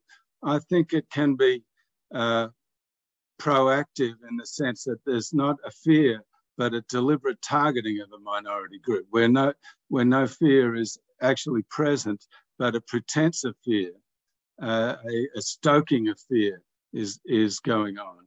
And I think to some extent that is precisely what's happening at the moment in the United States. I think there is a stoking of fear of immigrants, of different minority groups.